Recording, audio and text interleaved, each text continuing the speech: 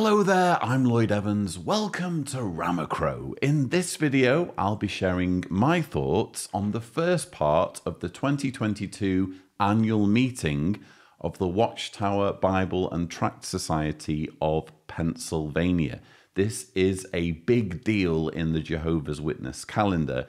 Think of the annual meeting as sort of the annual Apple launch event at which the leadership, the governing body, give a series of talks which usually end up releasing some form of new light or announcing some new development, some new publication, something new to keep Jehovah's Witnesses believing that they are in an organization that is making waves and advancing in the global preaching work. So this is a series of talks in which there's always something to talk about. Governing body member David Splain is chairing this event, which took place on October 1st, 2022. He's going to use his opening remarks to unveil the latest Caleb and Sophia epic cartoon. So without further ado, let's roll the first clip. Now, the program is going to feature a number of videos interspersed with talks from various members of the governing body. I don't know what they're going to talk about, but they certainly have chosen some interesting themes. I'm going to be on the edge of my seat to see what they have to tell us. But first up is a video on one of our favorite subjects, Caleb and Sophia. Now, just so you know, Caleb is not a member of the governing body, but he's going to be on the program anyway. Now, this is the longer version. They call it the epic version. It's part of the series Become Jehovah's Friend, and the title is, Who Should Be My Friend? Let's watch.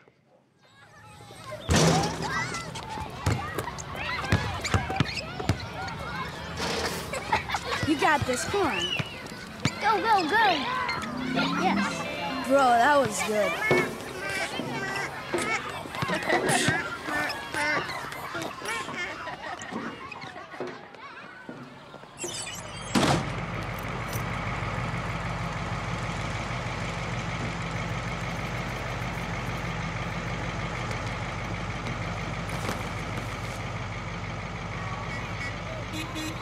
Hurry up!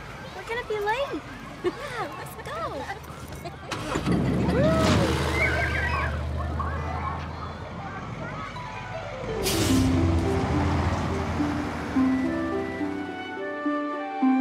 So we're only 50 seconds into the latest installment in the Caleb and Sophia saga, this being lesson 47, Who Should Be My Friend?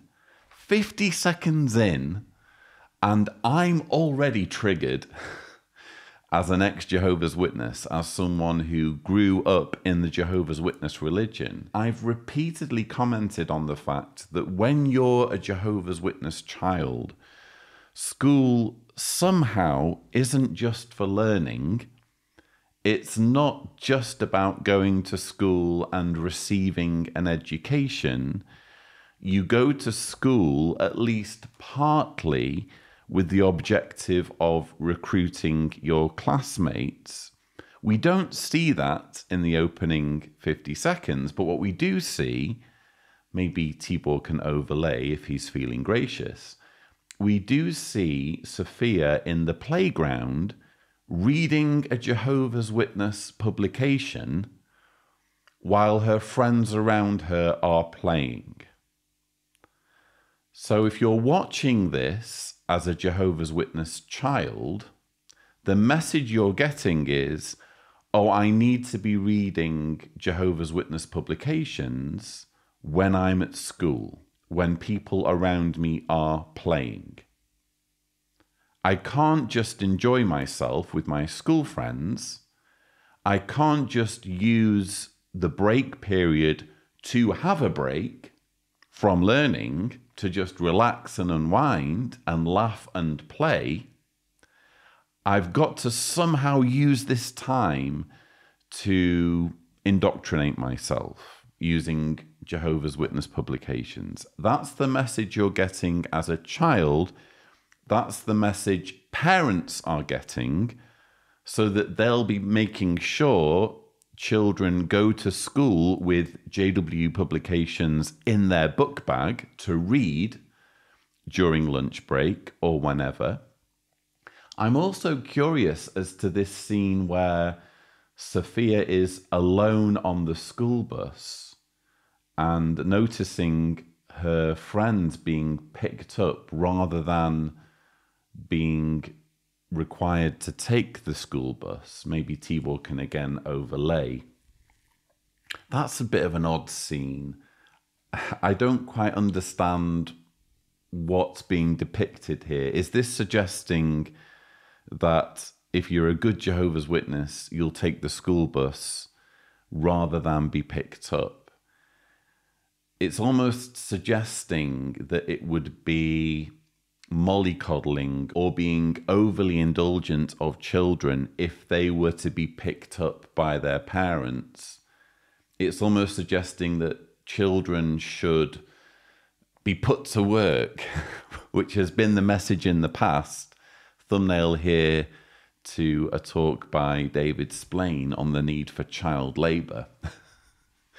The governing body just seems to think that children should be putting in a shift, whether it's participating in chores around the house, cleaning, whatever, or making sure that they are keeping on top of their studying and preparation for the meetings. I don't know, for me, in just the opening 50 seconds of this latest Caleb and Sophia cartoon, there's a distinct anti-children message that is harmonious with the overall tone of the governing body whenever they seem to talk about children, especially the likes of Stephen Lett and David Splain. They seem to genuinely believe that most children have it too easy.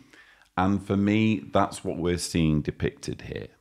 We see throughout the gospel accounts that those who chose to befriend Jesus gained the best friend possible.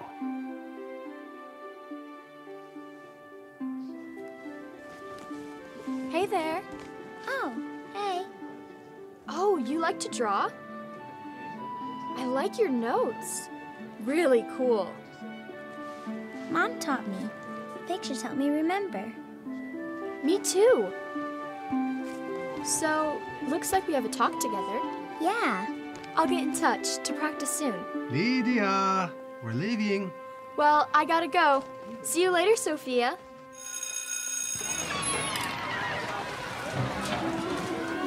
Hey, bro. Hey, good to see you.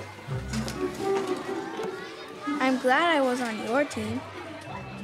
My favorite thing was the safari treehouse. Yeah, it had all the cool jungle animals on the wall. Timmy, I didn't think your team was gonna make it. I love my prize. You got a prize? We all did.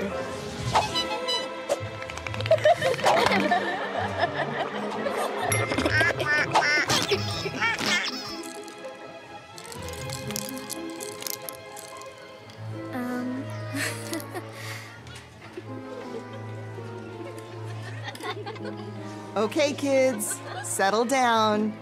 Time to get started. We have a lot to talk about today.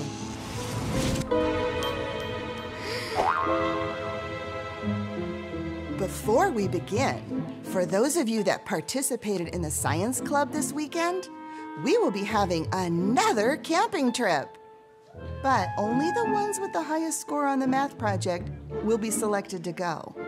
More on that after class. Hey, Now today, Sophia, we need you in our club. You're good at science. We have another trip coming up.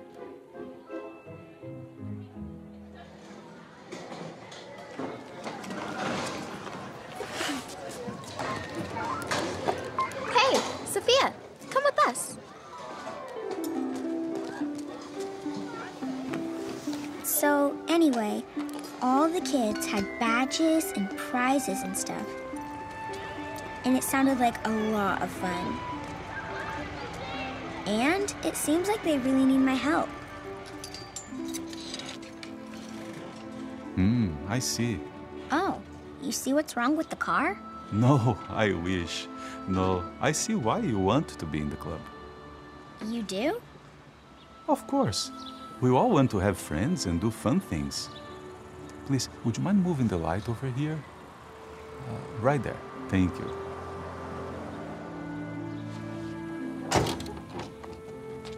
I just wish I had some kid friends. Well, they really don't like kids doing science, do they? This is the overwhelming message I'm picking up here. And they're doing it very subtly. They're not overtly suggesting that science is a bad thing, but the way the science club is being promoted in such a way that Sophia feels excluded, the way there's this branding with the badge with the atom and toys being given out that Sophia can't have because she's not part of the club. For me, it's almost trying to paint science in a negative light so that young Jehovah's Witness children will view it as undesirable in some way, or something that they either can't aspire to or shouldn't aspire to. But really, what is science? Science is what's given us the internet, JW broadcasting, computers, JW library, all of the benefits of modern technology and modern living derive from science. And yet for me, young Jehovah's Witnesses here are being taught to think of science as something that is somehow beyond their reach, or should be at least treated with a bit of caution. Then you have this scene where Sophia is confiding in her father when they're fixing the car. And ultimately the problem seems to be that Sophia doesn't have enough friends. Again, as someone raised in the Jehovah's Witness religion, this is entirely relatable. And it's not a good thing. It's not something that Jehovah's Witnesses should take pride in, the fact that their children are forced into a situation where they cannot cultivate friendships. Because if you think about it, they're going to school, looking at all of their school friends, thinking, if Armageddon were to come tomorrow, these would all die. So even if I were allowed to have them as friends, which I'm not, would I really want to get close to somebody who's going to die soon? That's the mentality you have as a young Jehovah's Witness or as the child of Jehovah's Witnesses. And we can see the frustration being portrayed here in the form of Sophia. I just wish I had some kid friends. Jehovah wants you and me to have friends. But the question you need to ask yourself is, who should be my friend? Let's talk about it at our next family worship. How about you go do some research on Martha? And I will tell Caleb too. And then we can come back together and talk about it as a family. Sophia, are you ready? Yeah. Martha, a Jewess, the sister of Lazarus, and Mary. They lived in Bethany, a village about 2 miles away from Jerusalem, which was probably Jesus' home base when he came down from Galilee. Martha liked to cook. Yes, she did. And she would cook for Jesus and all his disciples when they would visit. Wow, that would have been a lot of food. Yes, and a lot of work. But if they worked together, they'd make it a success. However, some of their friends felt differently about Jesus.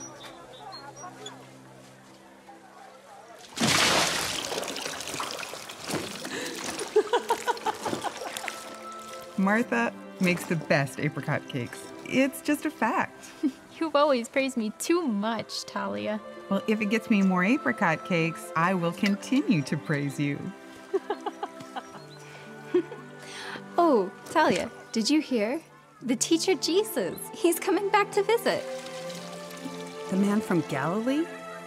Are you hosting him again? Yes, I am. Actually, it's tonight. I've heard a lot of talk. The Pharisees in Jerusalem, they don't approve of that man. I am not sure it's such a good idea for you to be known as his friend. Okay, well, I guess I better be getting home. See you two later.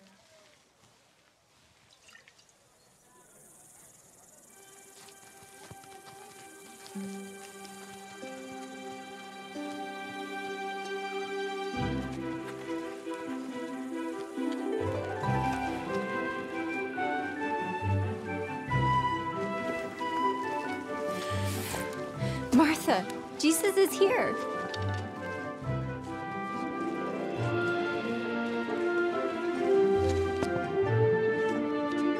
Yay! Cartoon Jesus is here. Let's get the party started. This is just weird for me. I grew up in a religion where this sort of thing would have been considered deeply disrespectful. Whenever Jesus was depicted in the publications or the videos, they always tried to do it as respectfully as possible and in a way that dignified Jesus and made him look very, I don't know, they made him look like a perfect man, which obviously Jehovah's Witnesses believe he was a perfect man.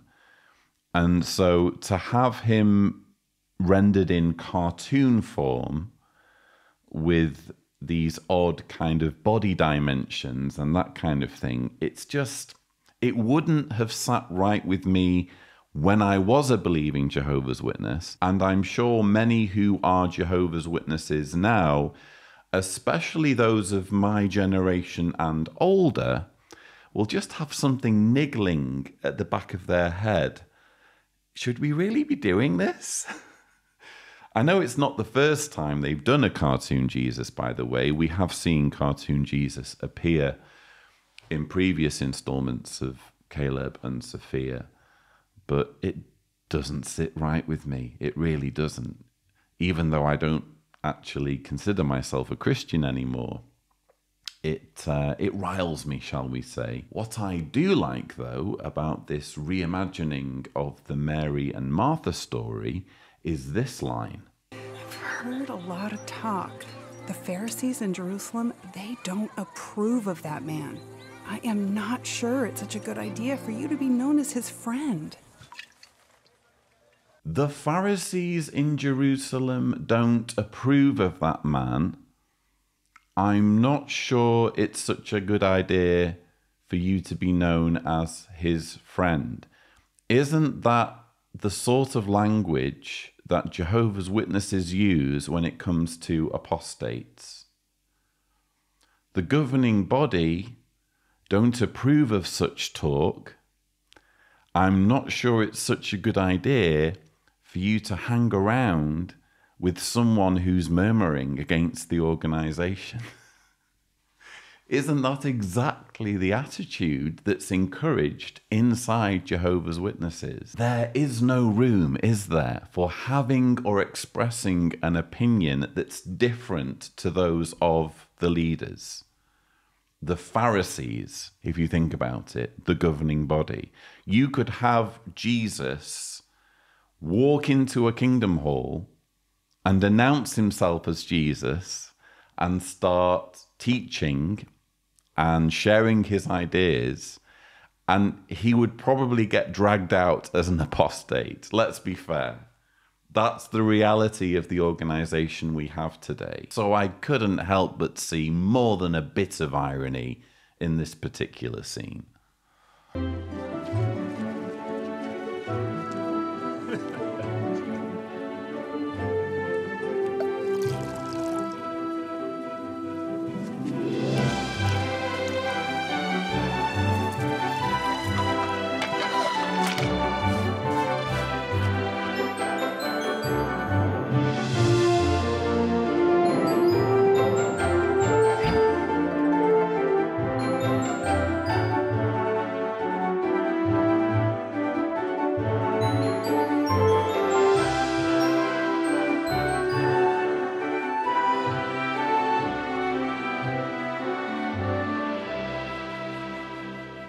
Wait.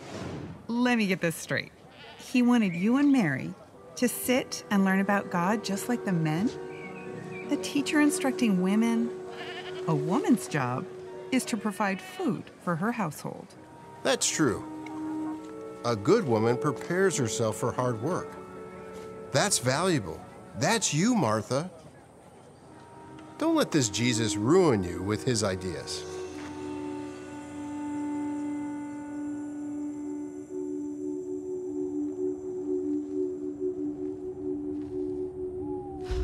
Lazarus!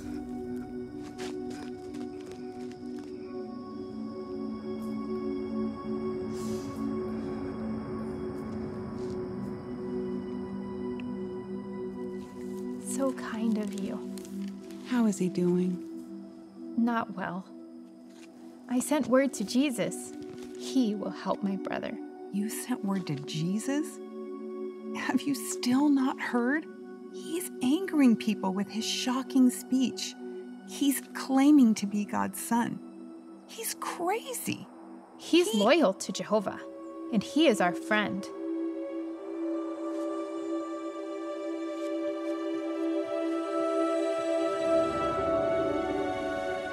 Sadly, Lazarus died. But do you remember what happened next? Jesus came back to Bethany and resurrected Lazarus. Jesus was a real friend. He cared about Martha, Mary, and Lazarus. And he showed them what kind of friend Jehovah can be to us. But that's not where the story ends. Do you know what some people did after that? Many of the Jews who saw what he did put faith in him, but some of them went off to the Pharisees and told them what Jesus had done. Why did they do that? Because not even seeing Jesus bring someone back to life was enough to convince them that he was the Christ. Okay, there are a couple of things I want to talk about here. The first being a scene which seems to portray Jesus as being progressive when it comes to the role of women in society. He wanted you and Mary to sit and learn about God just like the men? The teacher instructing women, a woman's job is to provide food for her household. That's true. A good woman prepares herself for hard work. What's happening here, I think, is actually quite subtle and clever.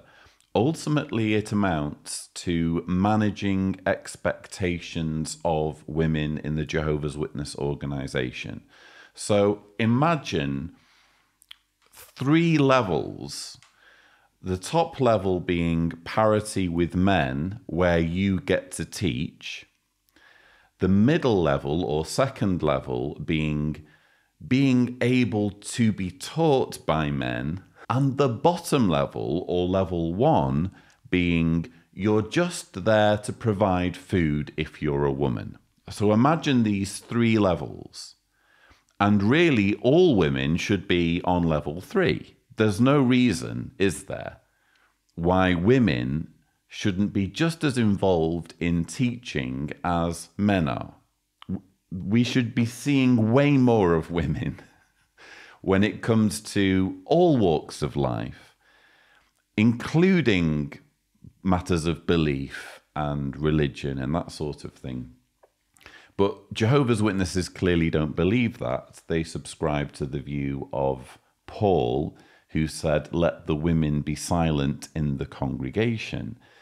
And what they're doing here is they are trying to reframe the Mary and Martha story as told in Luke chapter 10 as being an example of Jesus being progressive and giving more empowerment to women. But what actually happened in the conversation that's just skimmed past, we don't even hear the words of Jesus.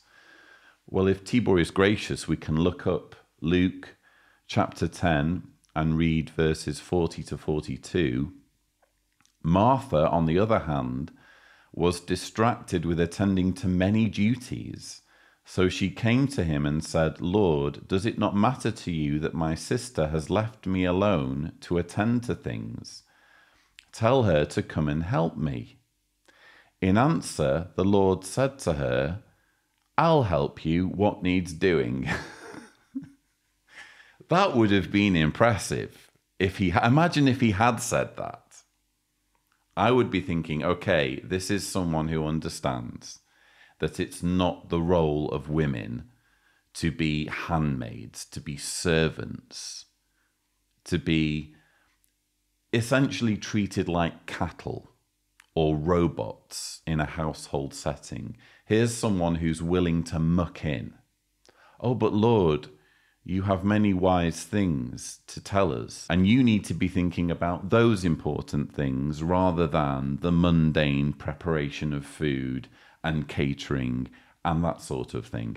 Oh, don't worry, as it happens, I am the world's greatest teacher. So I'm sure I can find a workaround. I'm sure I can either do a recap in the morning or give my talk in such a way that I can condense things and make things even more easily understood. I can do both. I can help you and I can be a teacher. That conversation didn't happen. Instead, if we go back to the Bible, it says in verse 41, in answer, the Lord said to her, Martha, Martha, you are anxious and disturbed about many things. A few things, though, are needed, or just one. For her part, Mary chose the good portion, and it will not be taken away from her.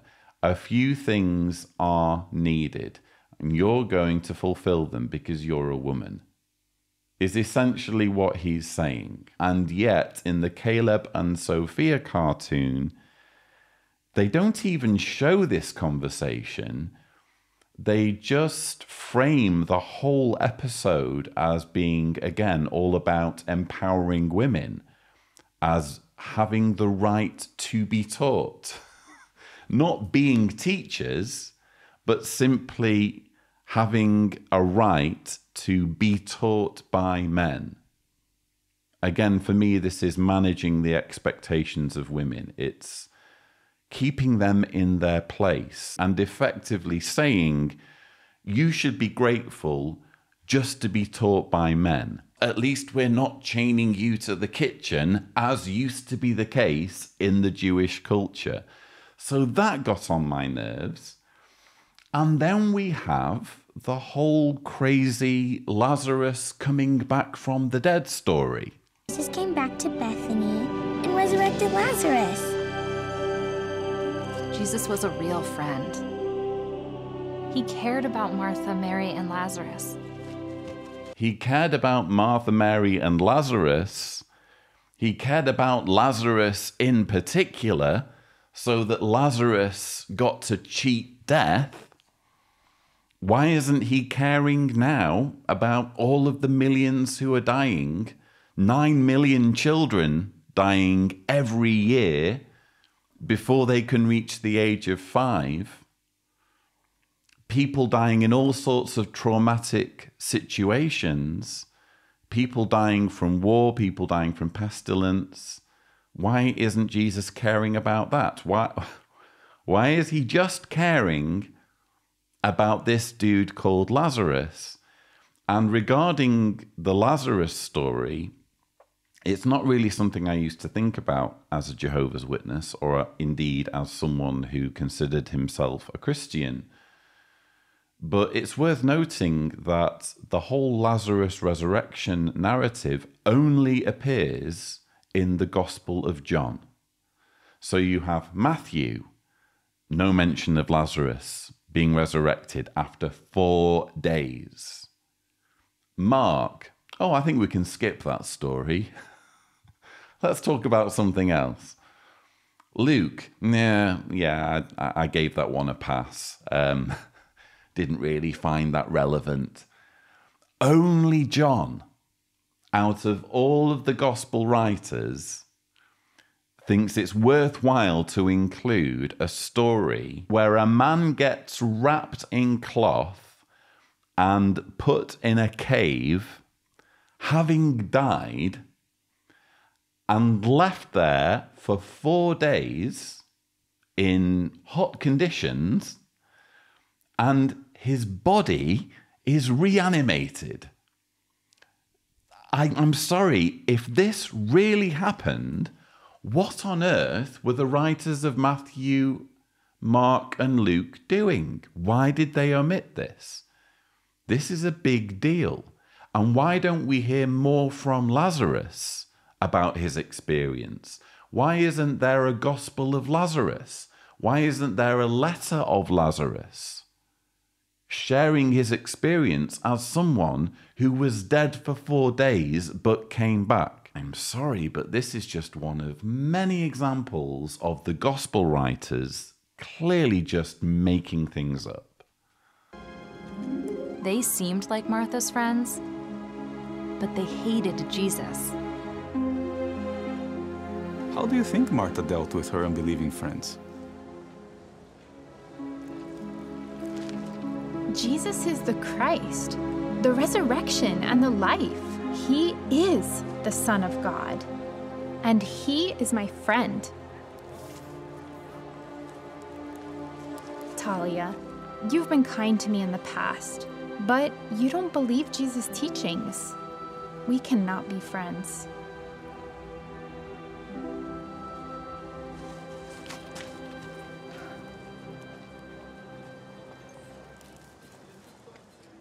Martha stuck with Jesus and his friends. They helped her become Jehovah's friend.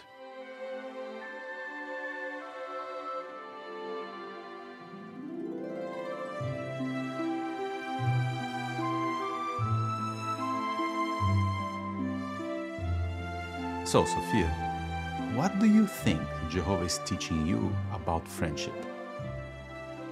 That I have to choose my friends carefully. And how can you know if someone should be your friend?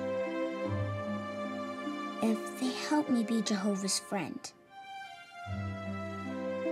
I am not going to join the club. That's my girl. We are so proud of you, Sophia. And Jehovah is proud of you too. Now, how about you go finish up your homework? Mom tells me we have a guest coming over. Okay.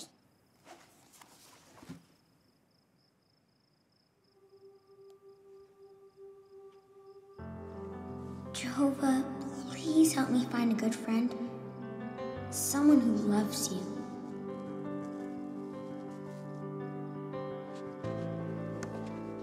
At least you are my friend. Sophia! Lydia is here. Our talk.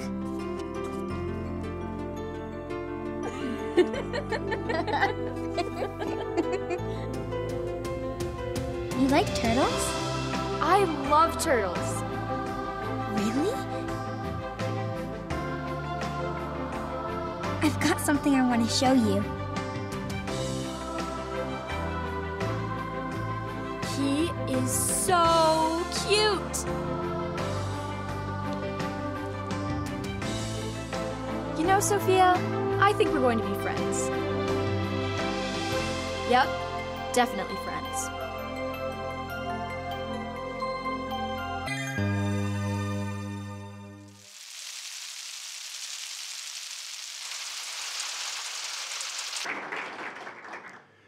Admit it, you enjoy watching Caleb and Sophia just as much as the kids do.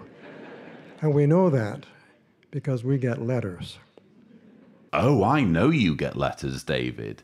I also know that you're extremely selective in which letters you take seriously.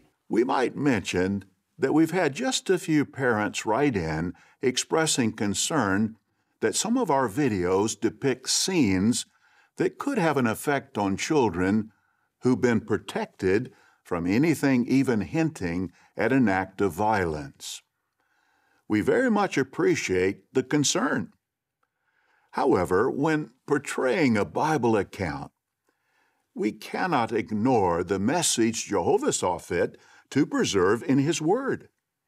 We don't feel comfortable watering down the inspired insight that Jehovah has preserved for the benefit of true worshippers. So when it's a letter praising the governing body for their Caleb and Sophia videos, when it's a letter telling the governing body that they've done a splendid job and that the Caleb and Sophia videos are enjoyed even by adults, those are letters that they can take seriously. Those are letters that give them knowledge about their audience. But if it's a letter from a parent complaining about violence and gore in convention dramatizations, then, well, we think we know better, actually, than the parents. That's the message I'm getting. And no, I'm sorry, David Splain, I do not enjoy the Caleb and Sophia cartoons. This one is a perfect example of the manipulation. I mean, just think about it. It's one thing to manipulate adults, as we see in, for example, the Jade and Nita dramatizations.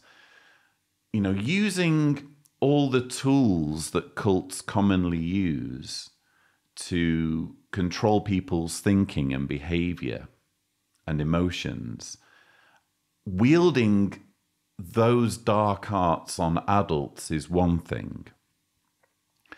But when you start manipulating kids, doesn't that say something about how low you're willing to sink? If it's for the furtherance of your organization and your power, you're willing to do that.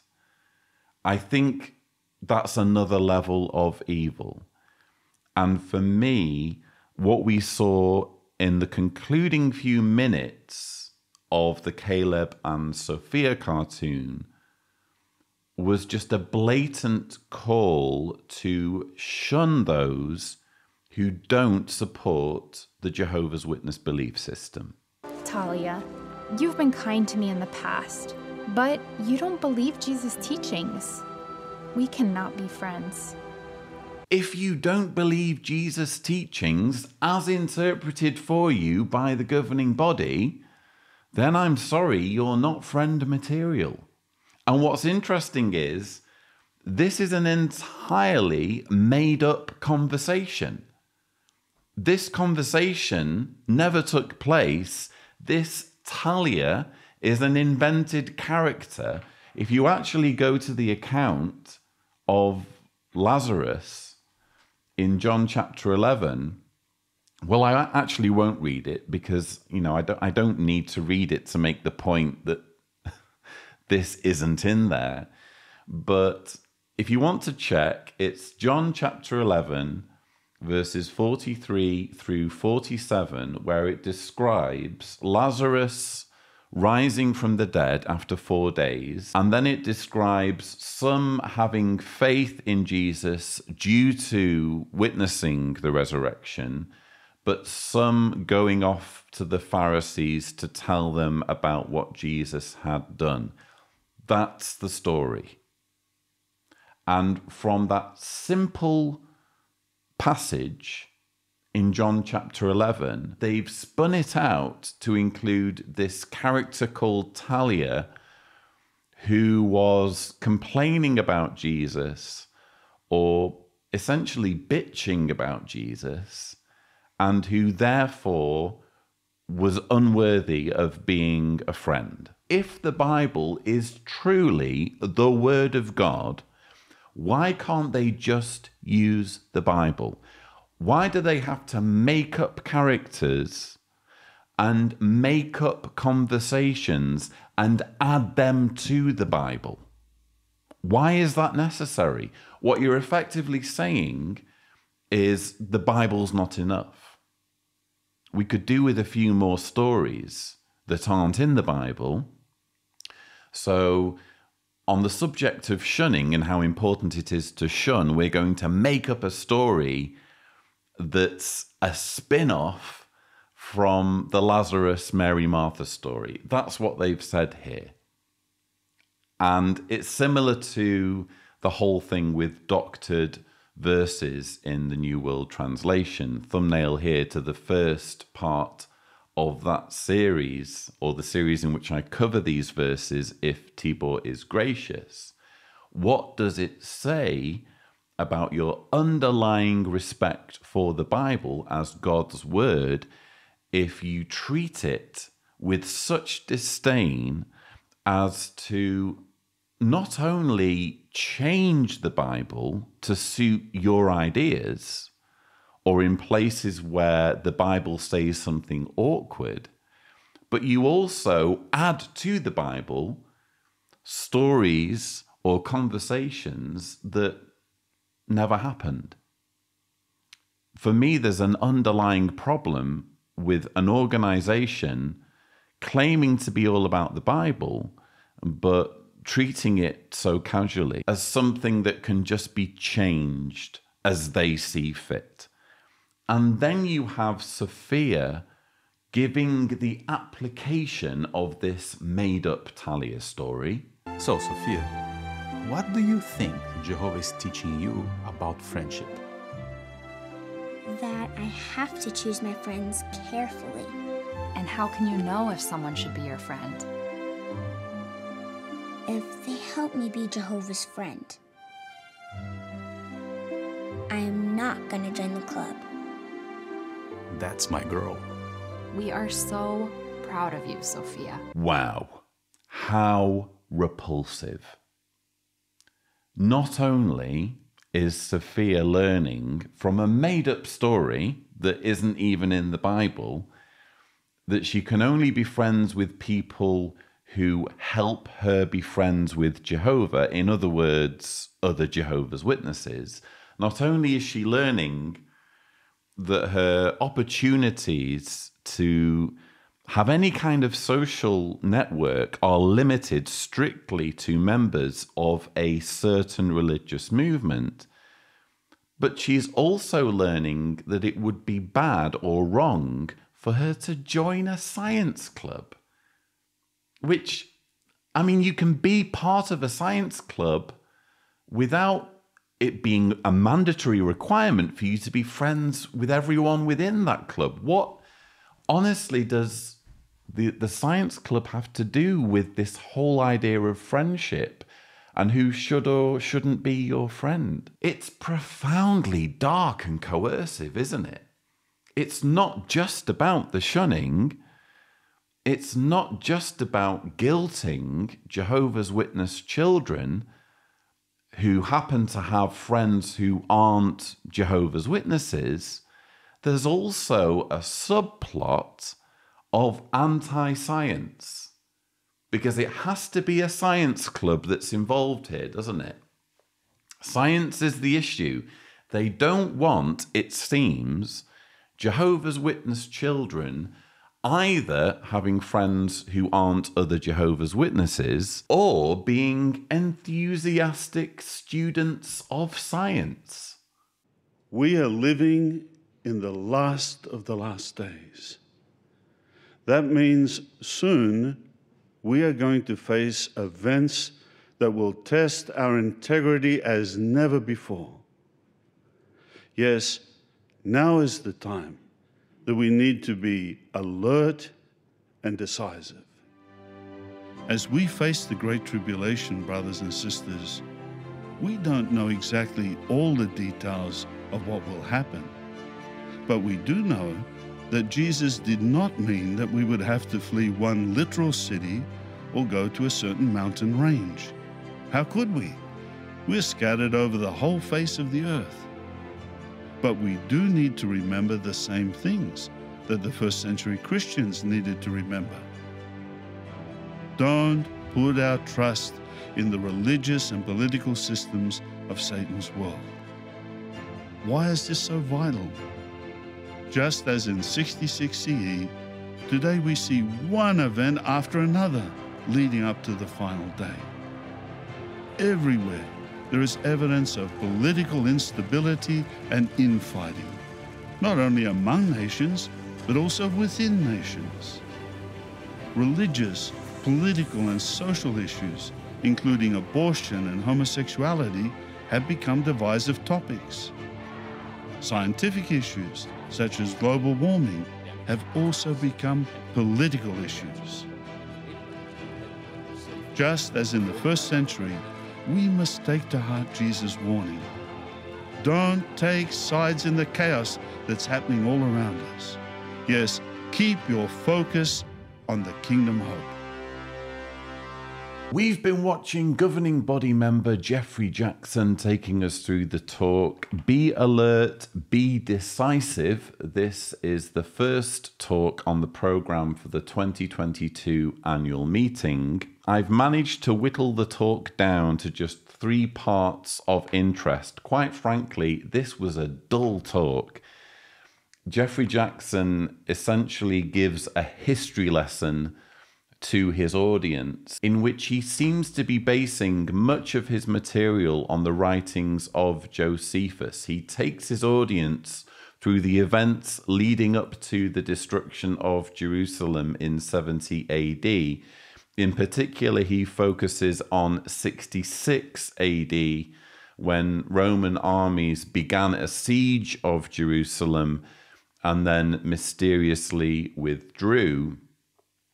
At one point, he even quotes verbatim from Josephus, almost as though Josephus is scripture, can be considered on a level pegging with the Bible in terms of how reliable it is as a historical source.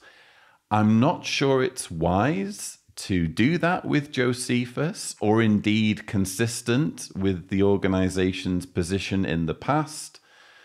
Josephus is a very useful resource, don't get me wrong, but it's also a little bit strange. For example, Josephus claimed that the remains of Noah's Ark were still in existence in his day and were something of a tourist attraction. So, and that's just one example of a number of very interesting claims, shall we say, that Josephus makes. So, for Geoffrey Jackson to essentially cherry pick Josephus as a secular history source that we can trust, while simultaneously dismissing other sources or other historical writers, I find to be quite disingenuous. Anyway, you'll have noticed, I'm sure, Geoffrey Jackson beginning his talk with this slogan about the last of the last days. We are living in the last of the last days. Yes, the last of the last days, as was made clear to us, of course, by Stephen Lett when he gave Governing Body Update number 1 of 2020. Stephen Lett, I'm not going to play you the clip because I've played it many times on this channel. You're all familiar with it, hopefully. But Stephen Lett, in said clip, told us in March of 2020 that we were in the last of the last days, shortly before the last day of the last days. So since March of 2020, it's been the last of the last days. I actually went on Watchtower Online Library. I was curious to see whether this phrase came up. And indeed, the earliest it comes up on Watchtower Online Library, bearing in mind you can only go so far back. You can't, for example, go back to the writings of Rutherford or Charles Taze Russell, even though the organization could, if it wanted to, allow you to read those materials and indeed search them. But if you type in brackets, last of the last days on Watchtower Online Library, you will find this quote from the 2019 October Watchtower, pages 8 and 9. Because so much time has passed since 1914, we must now be living in the last of the last days. So Stephen Lett wasn't the first to coin this phrase. It dates at least to October 2019, which, if you think about it, is over 3 years of it being the last of the last days. Surely those words just lose all meaning, don't they? The more time passes after you utter them. If Armageddon had come in 2020 or in 2021, then yes, they would have been the last of the last days. But, you know, when 3 years and counting have passed, surely we can categorically say that this is just plain fear-mongering. This is just plain doomsday twaddle of the sort that we've heard throughout the organization's history. Geoffrey Jackson has a few things to say about Armageddon and the Great Tribulation and the extent to which Jehovah's Witnesses should be prepared. In fact, I found this particular comment interesting. But we do know that Jesus did not mean that we would have to flee one literal city or go to a certain mountain range. How could we? We're scattered over the whole face of the earth. That's quite an interesting point, Geoffrey. In fact, that's the same point I made in response to the concluding music video of the 2022 convention. To the ends of the earth, there'll be peace at last for all eternity. So in the same year, you have a convention video showing Jehovah's Witnesses fleeing a physical location, going up into the hills or mountains, and the same year as they reveal this video at their convention, they hold an annual meeting in which a governing body member says, of course, we won't be required to flee to a mountain range or from one physical location to another physical location because Jehovah's Witnesses are all over the planet. Which is it? If that's really the case, what Geoffrey Jackson has just said, then how do we interpret what they showed us at the beginning of the music video, Peace at Last?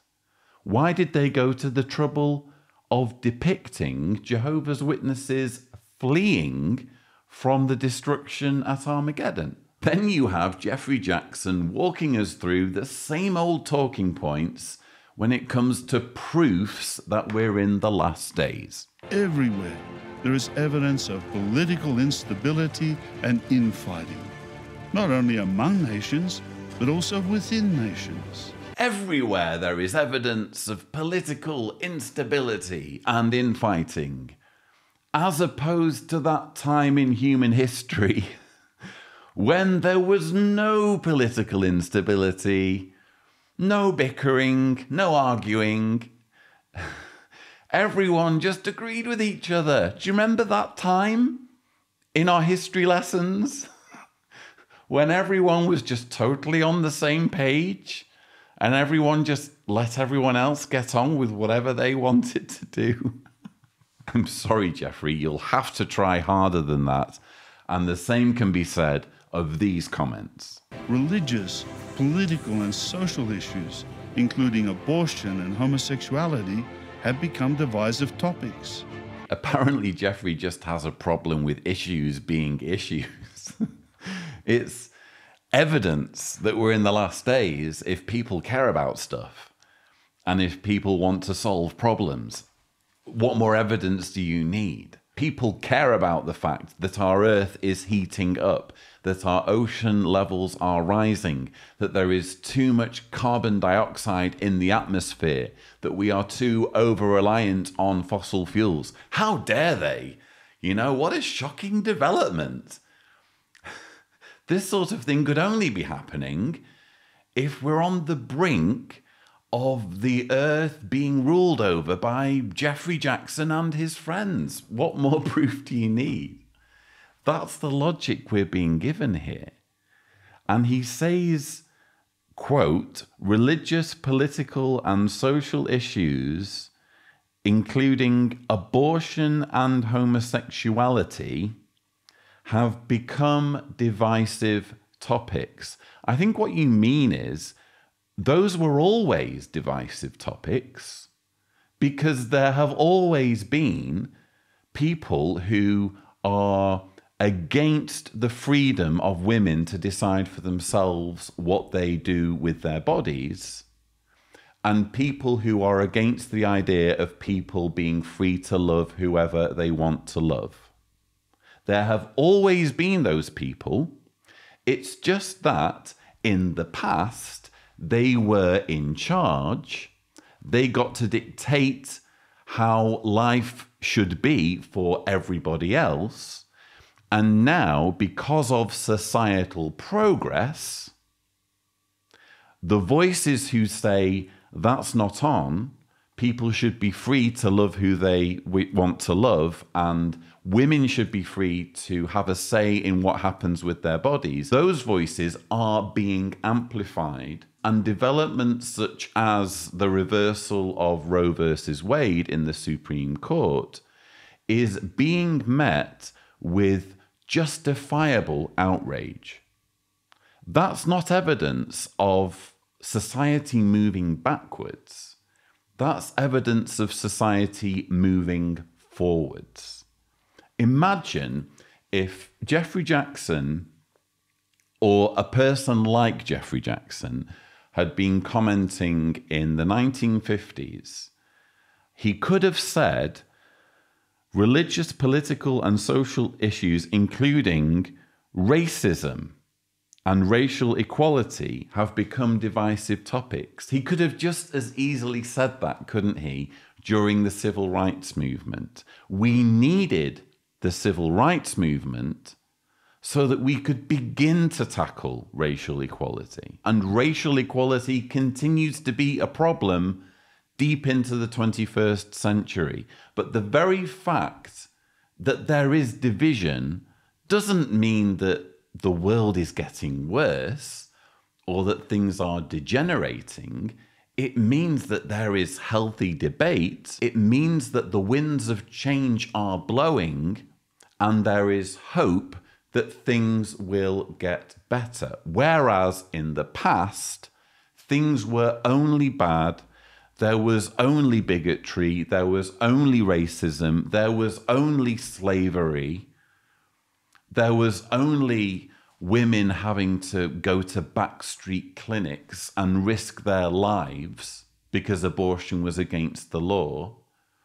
And there was only a world in which people like Alan Turing had to get chemically castrated for the crime of being gay. Let's turn to the record in Luke chapter 19. Luke 19 and verses 41 through 44.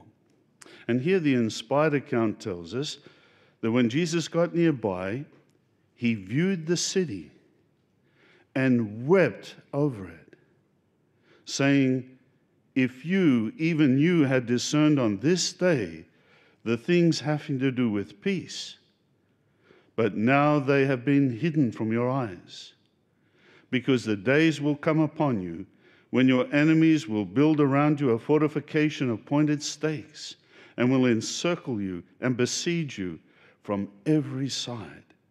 They will dash you and your children within you to the ground, and they will not leave a stone upon a stone in you, because you did not discern the time of your being inspected. What do we see from these verses? Do we see the compassion Jesus had for those who would be killed when Jerusalem was to be destroyed? Yes, he was envisioning the destruction that would occur in the year 70 CE. He was moved by the emotions of that, so much so that he cried loudly, not silently like he did when he was about to resurrect Lazarus, but audibly, loudly. Now, what do we learn from this? Well, for a start, we can see Jehovah's love for people as reflected in Jesus. Jesus was very distraught, thinking about what would happen to that city and its inhabitants. And then in verse 44, What was the other thing that Jesus was distressed about? That was a time of judgment, we might say, or inspection.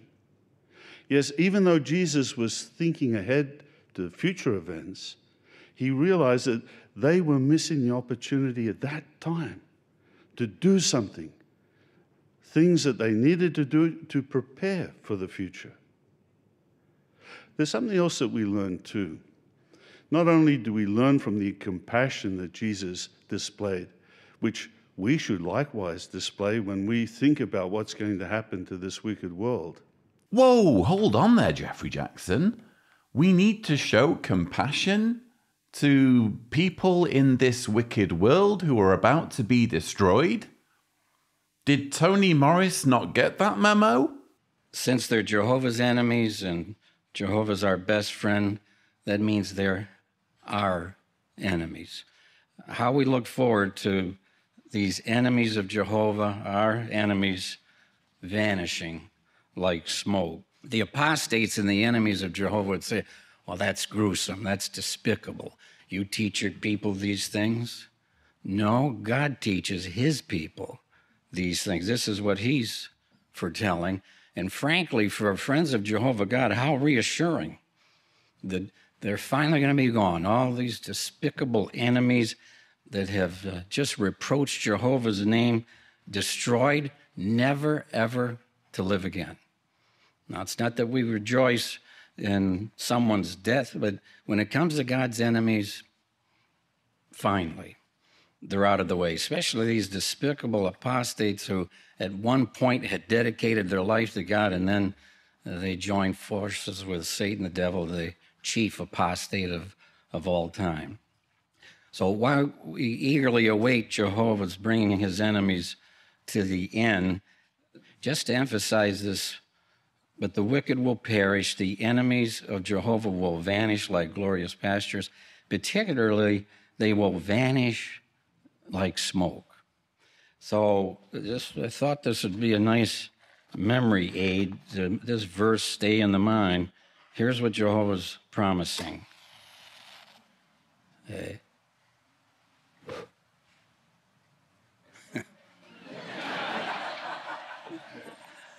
As Jehovah's enemies, they're going to vanish like smoke.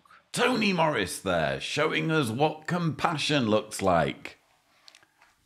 I mean, who do we listen to?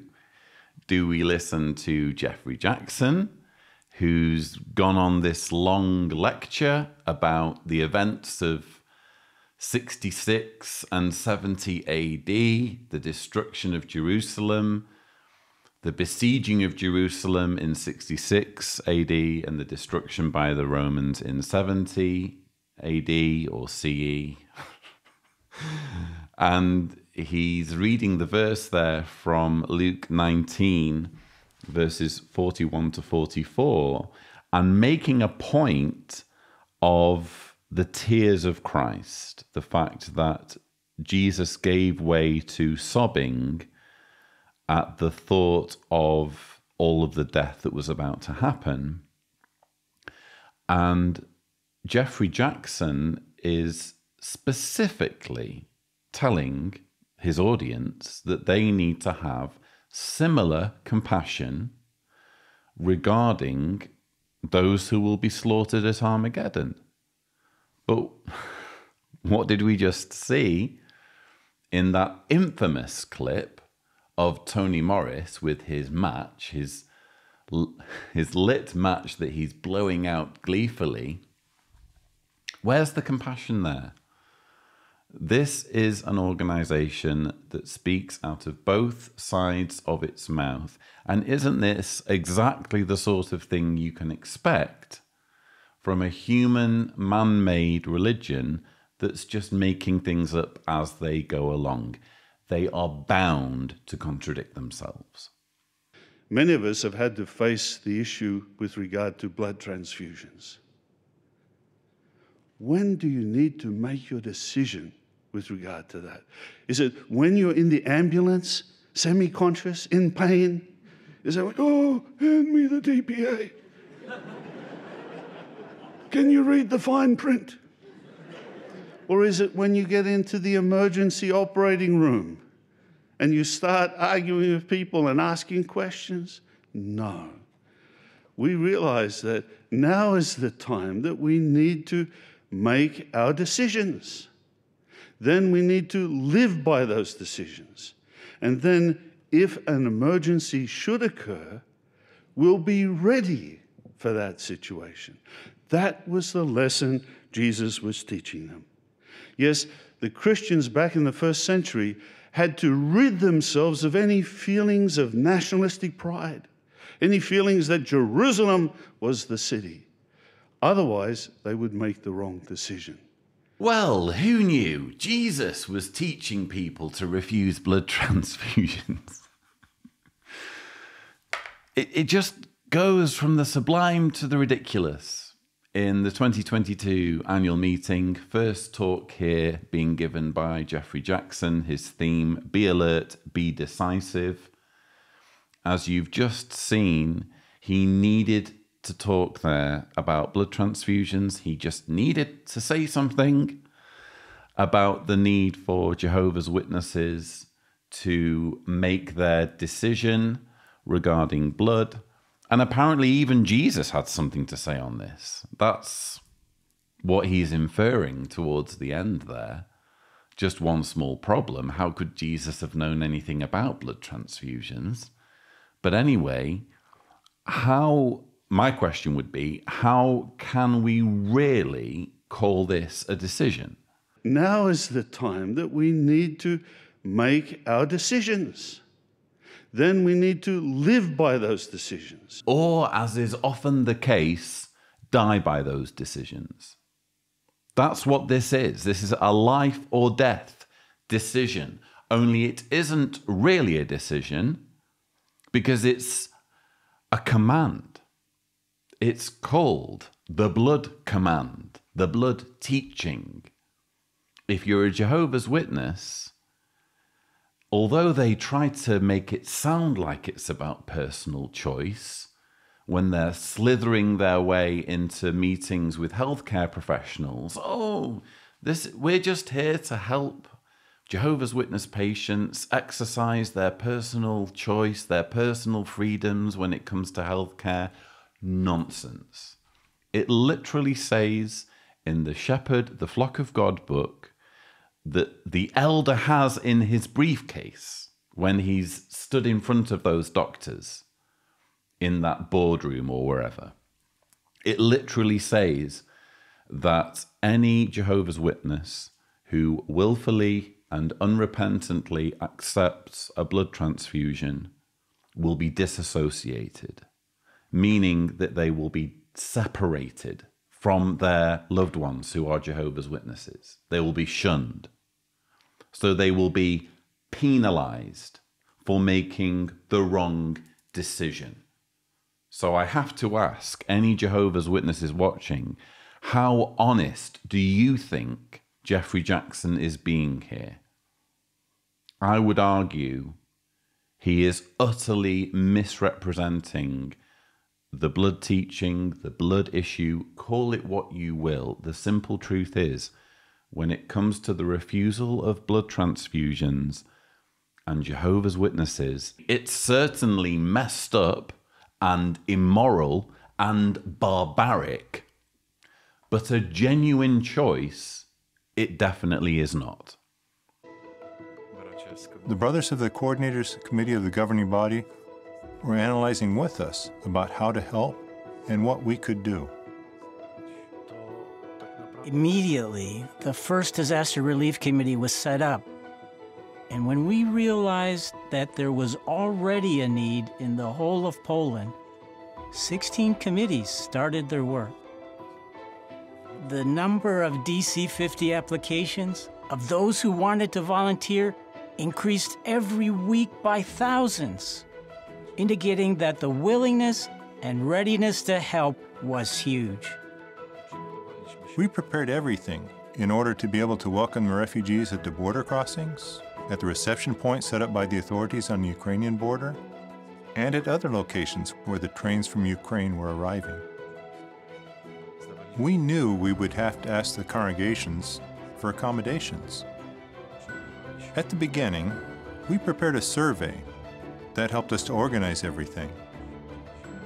We know that it's thanks to Jehovah's backing, because in just a few days, we received more than 7,500 replies. 4 assembly halls and 22 kingdom halls were temporarily converted to refugee relief centers. Having this opportunity to help the brothers, we saw an expression of Jehovah's love and might in all these efforts. Only Jehovah could prepare his people for such a well-organized and effective activity. Many of the brothers have commented that the fact that they see so much being done to help the brothers in Ukraine right now convinces them that if they're in that situation in the future, if there's some time when they need that love or they need that help, well, Jehovah's organization is going to be there to help them as well. Belonging to Jehovah's household, being part of a worldwide family, is priceless. The hatred in the world continues to grow constantly, and there's just more conflict and disunity. At the same time, the unity and the love of Jehovah's people just keeps on increasing, and it just becomes more and more powerful. If you say so, Mark Sanderson. So we've been watching part of the 2022 annual meeting. There's quite a lot of material in this year's annual meeting devoted to what is essentially an exercise in the organization patting itself on the back regarding the war in Ukraine, which has taken countless lives. It's yet another example, unfortunately, of this organization leaping on any catastrophe as an opportunity to brag about how brilliant it is. I'm sorry, that's just the way they do things. This is the way this organization operates. Any development, good or bad, when it comes to Jehovah's Witnesses and their response as an organization, is brandished as evidence that only with Jehovah's help could this happen. I obviously made a video, or I've made a few videos now about the Ukraine war as it pertains to Jehovah's Witnesses. If Tibor is gracious, here is a thumbnail of a JW Watch episode where I summarized the organization's response. And here is another thumbnail of a video that we made. This was actually a video where myself and the rest of my team went to the Hungary-Ukraine border with 2 vans to try to retrieve as many refugees as we could. And in the end, we managed to move 11 refugees. We didn't go to the border thinking we only want to retrieve atheist refugees.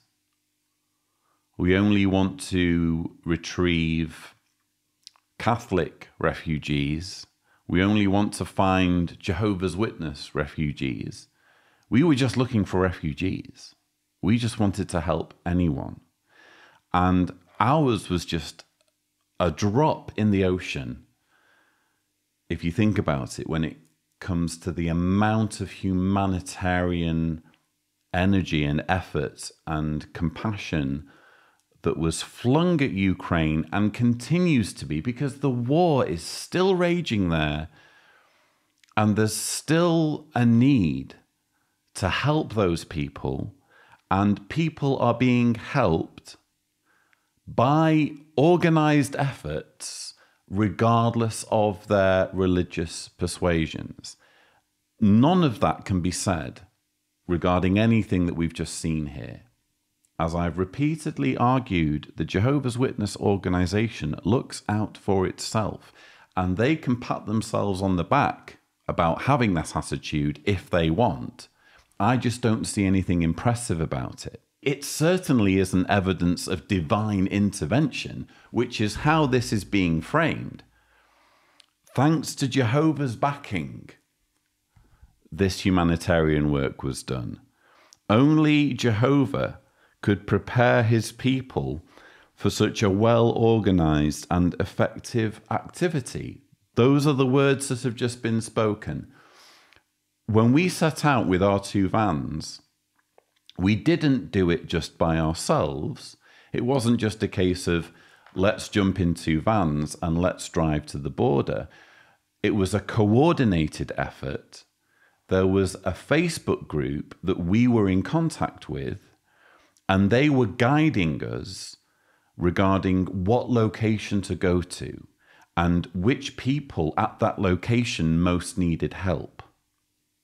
So there were total strangers, people that we didn't know, on this Facebook group who were working around the clock to make sure that total strangers who were in need of help from Ukraine could receive help.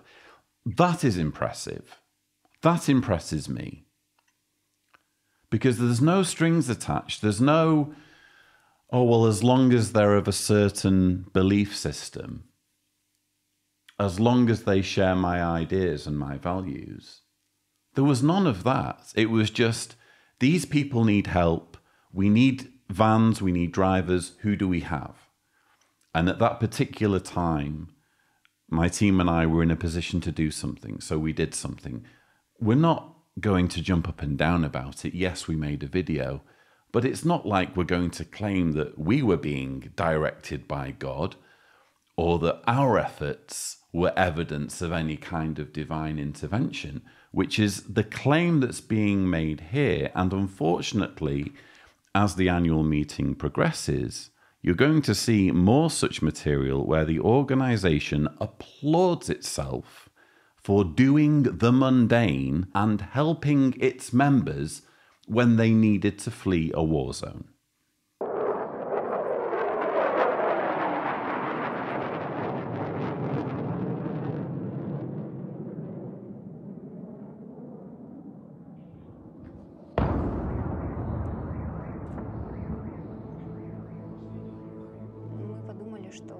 We thought it might be a truck driving by. When it happened again, we got up and started reading the news on the internet. And we found out that there were explosions happening in all the cities. My mom awoke from her sleep to sirens sounding all over the city. Of course, we were very anxious and turned on the TV immediately. But we didn't even have to look for information, because all the channels were already talking about the fact that war had started. Every day it became more difficult. It became more difficult to deliver food, and the food became more expensive. People started to panic, which led to panic buying of medicines and basic staple products. Yes, before that, during the pandemic, for 2 years now, brothers had been constantly reminding us of the necessity of go bags. And then, closer to the war, reminders also began to come from brothers about not only stocking up on such backpacks, but also about checking what condition they were in. And it was also recommended to stock up on food for 2 months in advance. Here again, unfortunately, we have more of the Jehovah's Witness organization praising itself over the Ukraine war. And in this particular case, the preparedness of Jehovah's Witnesses in Ukraine when war struck. I certainly don't see it as a bad thing that Jehovah's Witnesses in Ukraine and elsewhere are encouraged to have go bags. I suppose it's common sense, isn't it? Given the way things are, the way things always have been, with political, civil unrest, natural disasters which are increasing due to climate change, it makes sense to have plans in place, to have equipment and essentials ready. I just don't see it as being anything unique or anything to brag about. And in fact, what this smacks of, again, is exploiting a war that is killing countless people, exploiting misery and carnage to promote an organization, to make an organization look as though it's the answer. Only if you're a Jehovah's Witness would you be able to deal with this situation. What an insult that is to the millions of Ukrainians that are dealing with this disaster, are dealing with this atrocity by Putin's Russia without being in a cult, or without being in the Jehovah's Witness cult in particular. What an insult it is to them to suggest that the only way you can really get through all of this is if you have a belief that 8 dudes in New York, USA, are a channel between the Almighty and mankind. Nonsense. And by the way, go bags are by no means unique to Jehovah's Witnesses. There's such a thing as prepping. Many of you in America will know all about prepping, particularly, I guess, in the Bible Belt. It's a big thing, isn't it, in America? Lots of people, for whatever reason, believe in the necessity of keeping supplies ready. In fact, some go as far as to build bunkers or rent bunkers that have been pre-built for like a nuclear emergency. You know, this sort of thinking isn't unique to Jehovah's Witnesses. Lots of people subscribe to that sort of thinking, including to extremes of that sort of thinking. It doesn't make any of these people closer to God. It doesn't make them the channel with the Almighty. It just means they're concerned about world events and want to be ready. But if you're a Jehovah's Witness, everything's different. No, our organization is prepared for Armageddon. And isn't it interesting that just a short while before the war broke out in Ukraine, we were getting reminders about our go bags and making sure our go bags were in good condition.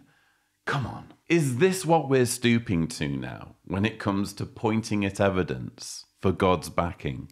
Isn't this precisely what you would expect of any doomsday group, any fear-mongering group that points frantically at signs that these are the last days?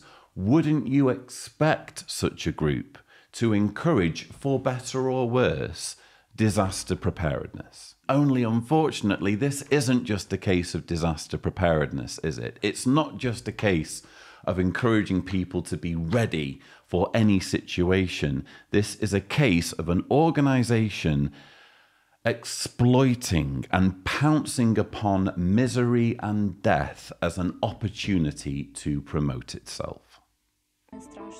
There were no lights. We drove large sections of the road in one go, constantly praying that we wouldn't get a flat tire, that the car wouldn't break down, and that we wouldn't get stuck in a field. I don't think we ever prayed as much as we did during those hours on the road.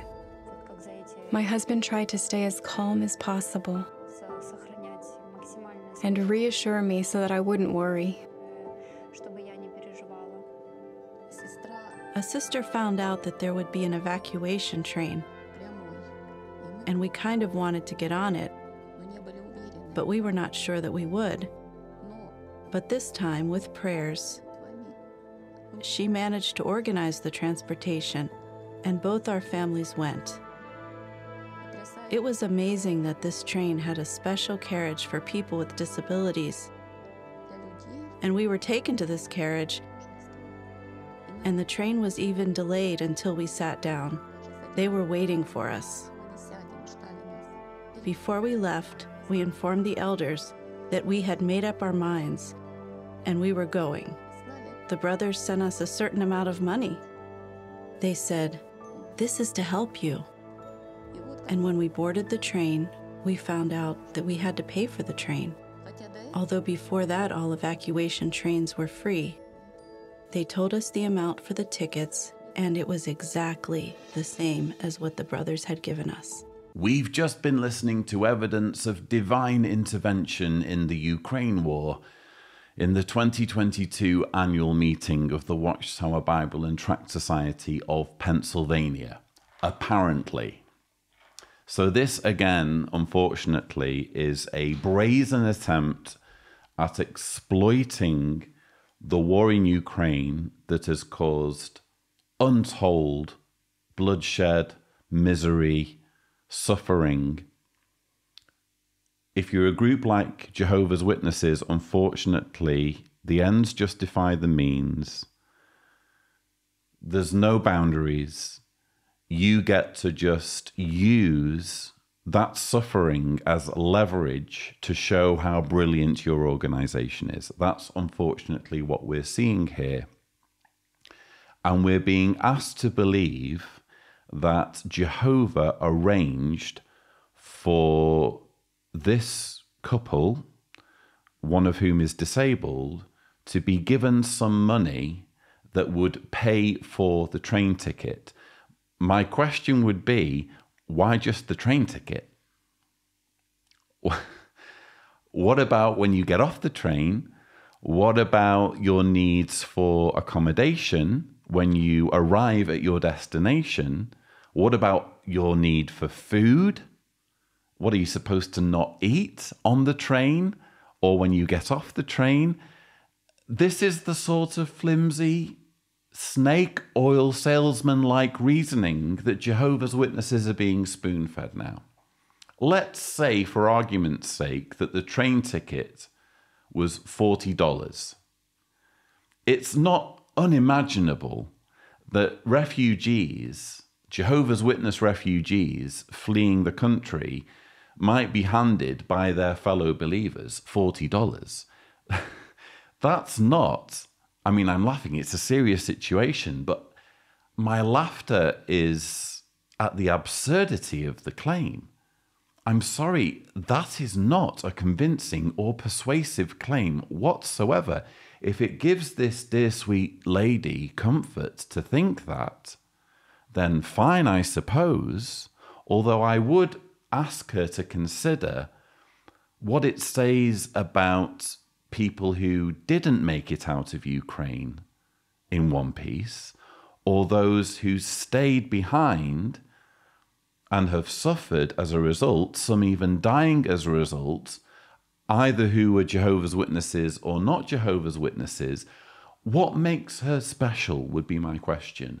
Why does she get to get that money and get that passage out, whereas other people in Ukraine need to suffer, including her own fellow believers?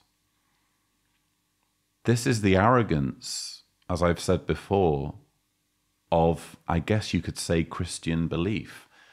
I really do recoil whenever I hear people say, oh, well, I prayed for this, and this is what the Lord gave me. And I'm stood there thinking, well, why are you so special?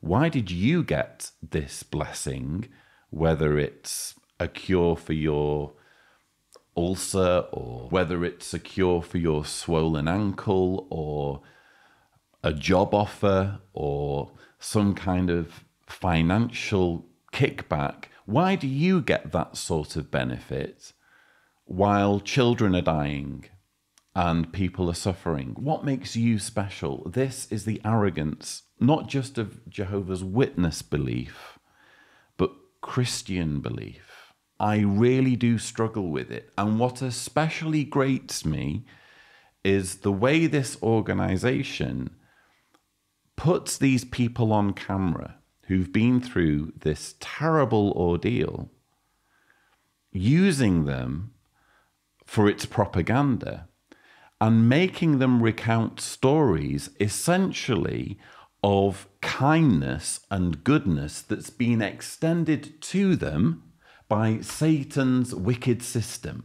It was amazing that this train had a special carriage for people with disabilities, And we were taken to this carriage, and the train was even delayed until we sat down. They were waiting for us.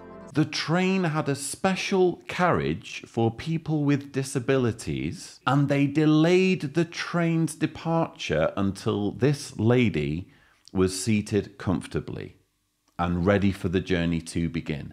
That's Satan's wicked system. And if you're one of Jehovah's Witnesses, you have to believe that the organizers of this train and the people on board the train that made sure she was comfortable and made sure the train didn't depart until she was comfortable deserve to die at an impending Armageddon. We drove for 16 hours, and we arrived very late. In Lviv, a group of police approached and took me to the security service of Ukraine. Since I have a Russian passport, I'm essentially like an enemy to them.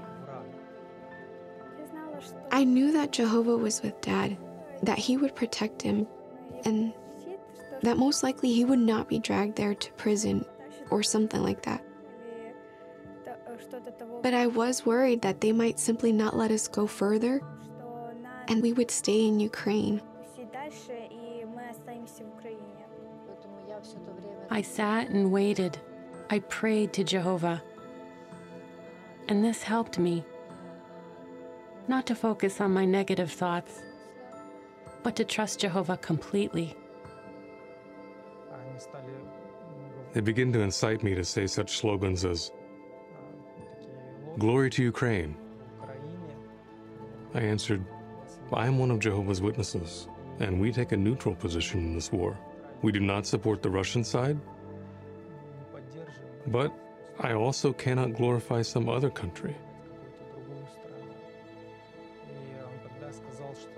And then he told me to curse Putin. I said, well, since I am a believer, I cannot speak swear words, so I cannot say this either. And the policeman said, yes, I know your people. They don't want to defend their homeland. I replied, well, if I were a conscript, I would fight against Ukraine now, since I am Russian. He said, well, then save your family. Go with God, Alexei. He gave me back my documents and wished me a good journey. This apparently is also evidence of divine intervention in favor of Jehovah's Witnesses during the Ukraine war. And don't get me wrong, I really do sympathize with this dear, sweet-looking family. It must have been a tense situation for them. It is certainly awkward that Alexei was fleeing Ukraine with his family as someone with a Russian passport trying to get out of Ukraine. And I think we can all remember, especially in those early days of the war, there was an issue with Russians who were driving around in cars without wearing uniforms, setting out to destroy Ukrainian infrastructure and generally frustrate Ukraine. And how were the forces in Lviv supposed to know whether this guy Alexei was a threat or not? It seems they were asking fairly common sense questions of him. If you think about it from their perspective, he may say, they began to incite me. That's very interesting language. We're talking about an exchange with the authorities. So it's not a case of the authorities asking him questions and asking him to say certain things that would reassure them that he's not a Russian saboteur or someone acting on behalf of the Russian forces. It has to be something more devious. It has to be something more manipulative. Kind of hypocritical, isn't it, when we're talking about manipulation?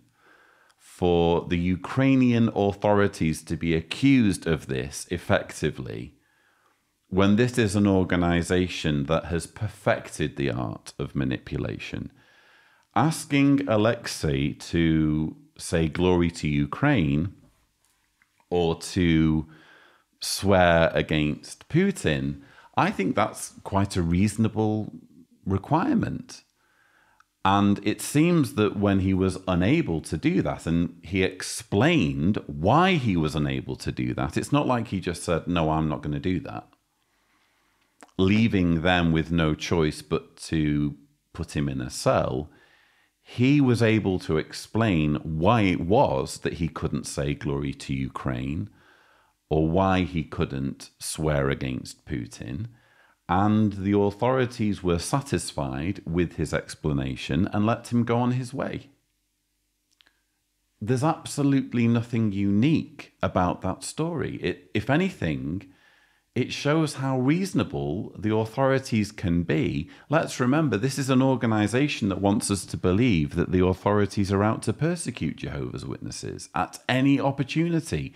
This is Satan's system of things. And Satan is bent on making life as terrible as possible for Jehovah's people. And yet here we have an example of the authorities being reasonable and allowing a Russian Jehovah's Witness with his family to flee Ukraine after he'd explained their predicament. So which is it? It's like the point I tried to make in my song, Good Things, Bad Things, thumbnail here, if Tibor is gracious.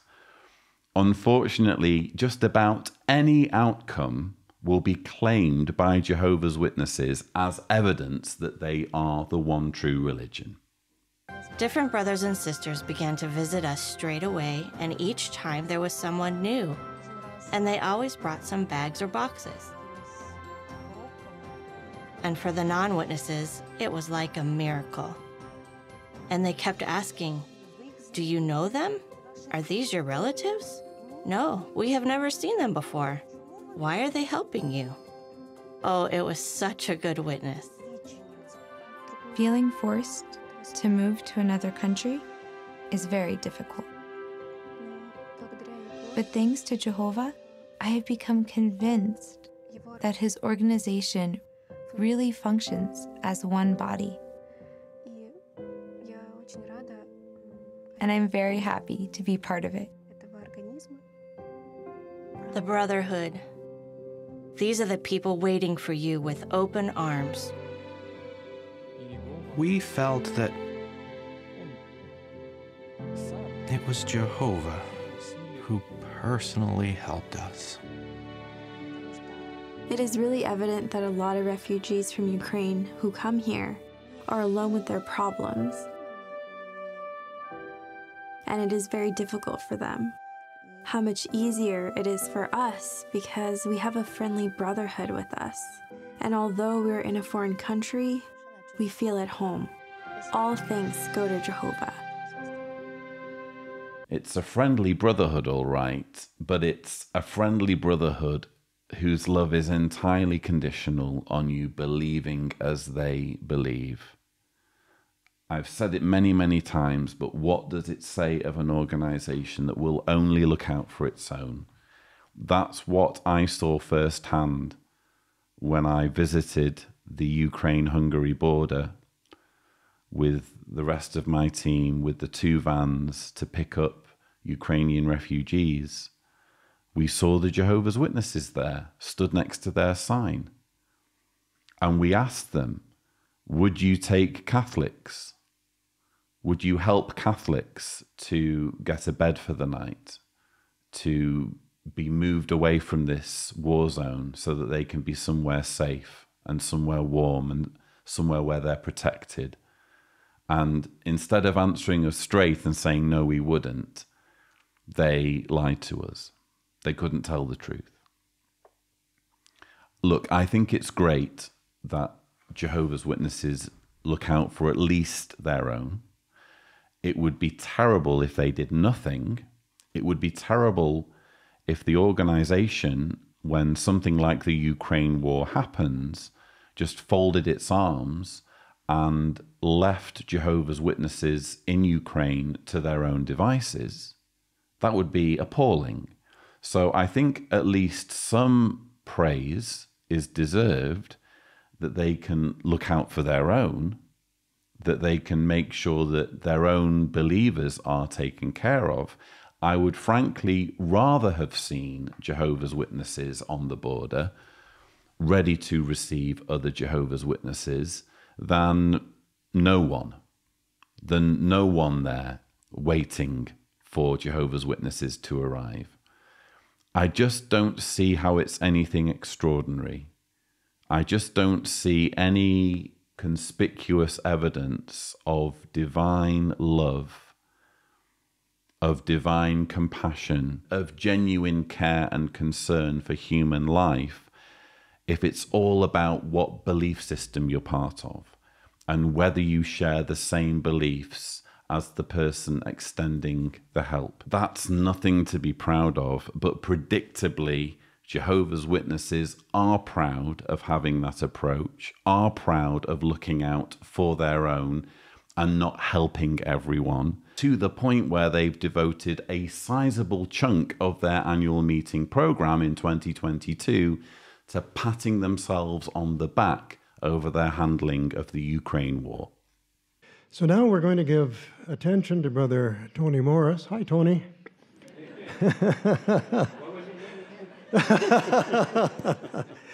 And Brother Morris is going to talk to us on the theme, They Will Be Sensational.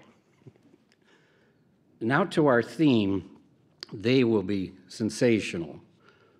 What is they?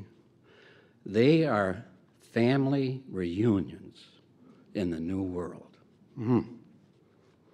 The things that are coming, go ahead and use your imagination.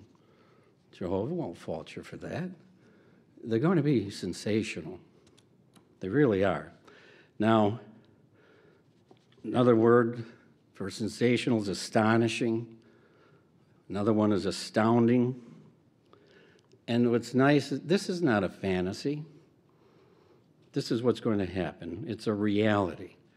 So the reunion with your loved ones is a certainty. You will be enjoying your family reunions soon. Keep your anchor in good shape till the sea of wicked mankind is no more, and we entreat you, focus on the coming sensational family reunions.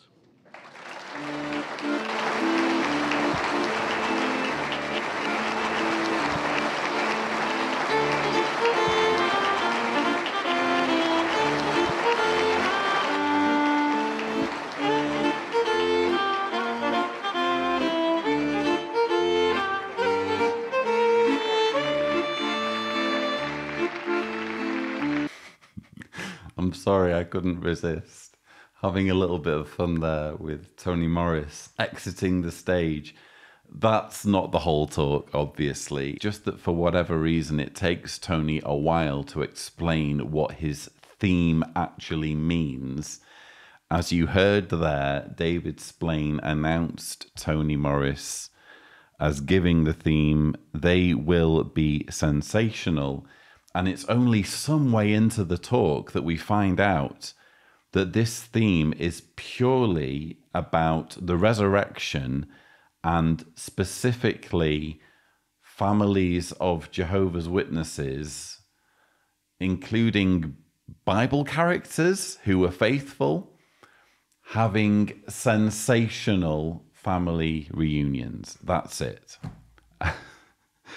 And thank you, Tony, for giving us some synonyms for sensational. Another word for sensational is astonishing.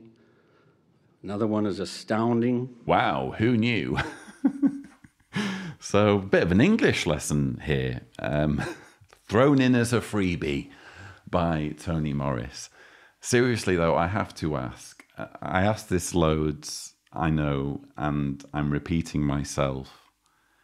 But if you're watching this as one of Jehovah's Witnesses, look me in the eye and tell me that this man is wise and knowledgeable and someone who we really ought to be listening to. All I can see is a babbling, incoherent, likely inebriated man who is trying desperately to sell a fantasy. He says it's not a fantasy, but it very much is. Only it's more than a fantasy. It's the use and exploitation of grief and bereavement as a carrot on a stick. This is one of the most sinister aspects, in my opinion, of the Jehovah's Witness religion, the way it holds people captive through their grief, the way it says, you know what, if you want a spectacular reunion with your father, with your mother, with your spouse, with your child, you need to follow us. You need to obey 8 guys in New York, and then maybe you'll have a spectacular reunion in paradise with your loved one. How shady. This, again, is snake oil salesman rhetoric. The very need to come up with words like spectacular should tell you everything.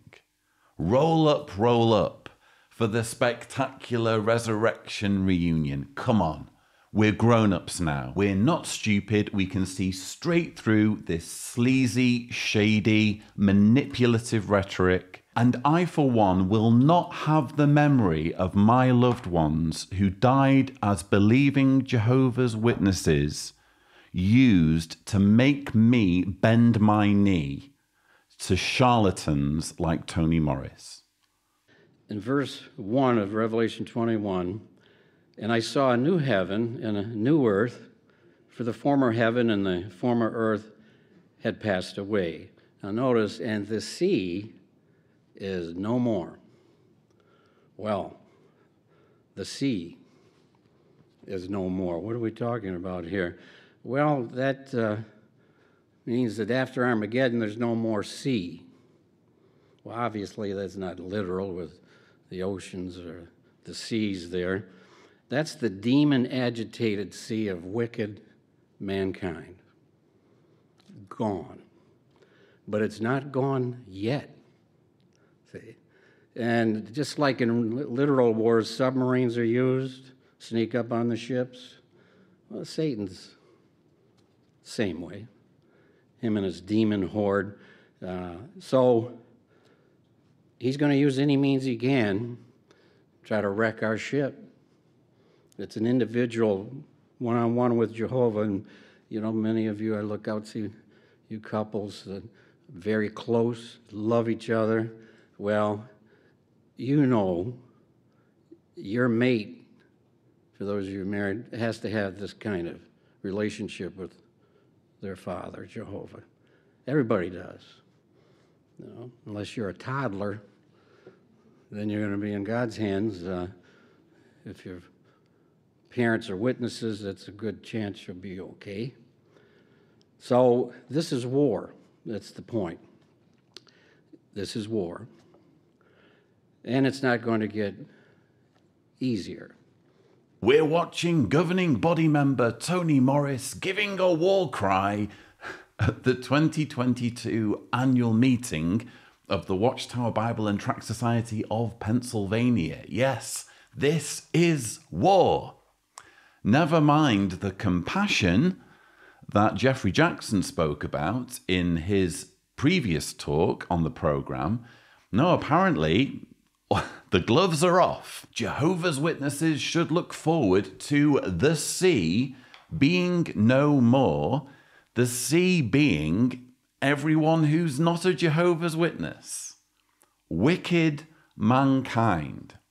Because as we all know, if you don't acknowledge the authority of Tony Morris and his colleagues, if you don't accept that they are conspicuously wise and humble and have been handpicked by the creator of the universe as a channel with mankind, if you don't accept any of that, you must be wicked. Actually, if I'm being honest, that isn't particularly wicked. it would be weird, in my opinion, to look at this oaf, this bumbling buffoon, and say, ah, yes, he's clearly been handpicked by the Creator to convey his wisdom to mankind. You'd have to have something a little bit off, or let me put it another way, you'd have to be indoctrinated, preferably from youth, from when you were very, very small, to come to that conclusion. You're certainly not going to come to that conclusion if your first encounter with Tony Morris or Jehovah's Witnesses is to watch this video. You'd surely find that proposition ridiculous, which it is.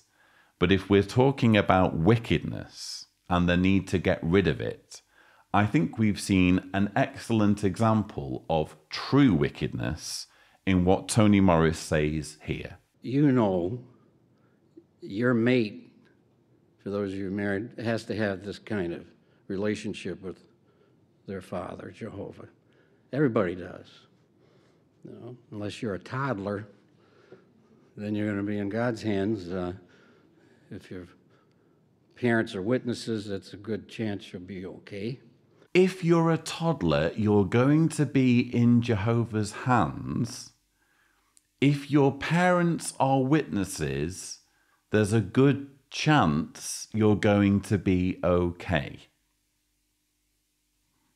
Jehovah apparently wants to kill babies and is about to kill babies and is even potentially going to be killing some Jehovah's Witness babies, because he leaves even that ambiguous. There's a good chance that a toddler is going to be okay if their parents are Jehovah's Witnesses. All bets are off.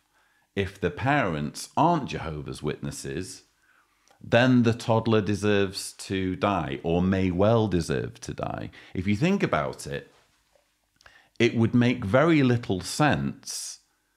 Let's say, hypothetically, that Armageddon were to happen. It would make very little sense for Jehovah to slaughter all adult non-Jehovah's Witnesses and leave behind their children, their babies, and expect their children to spend the rest of eternity praising the monster who has slaughtered their parents.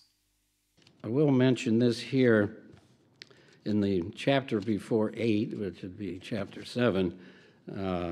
We do find the point in verse 13. On that very day, Noah went into the ark along with his sons, Shem, Ham, Japheth, and notice, and his wife and the 3 wives of his sons.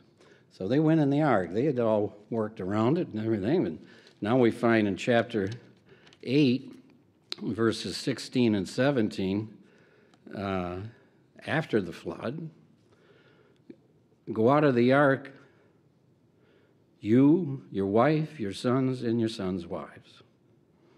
So here we go. But we know that's Shem, Ham, and Japheth. That's what the scripture said. We don't know the names of the wife or the sons' wives. Why? You can ask God, but I don't see anything in here going to tell me why he decided not to have it in there. That has nothing to do with being worthy. It's all about the lineage that went through, and, you know, we all know better than, you know, argue with God. You know, God, I really love your word, but, you know, a couple of things here. Not too bright to have that kind of attitude. So these are beautiful, faithful women. And here's the point. During the New World, my, what a family reunion they're going to have.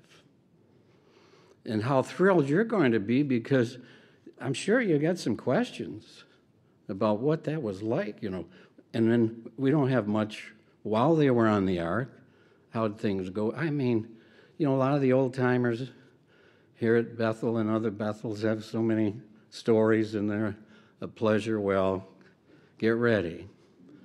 Whole lot of sensational stories from sensational family reunions like this one.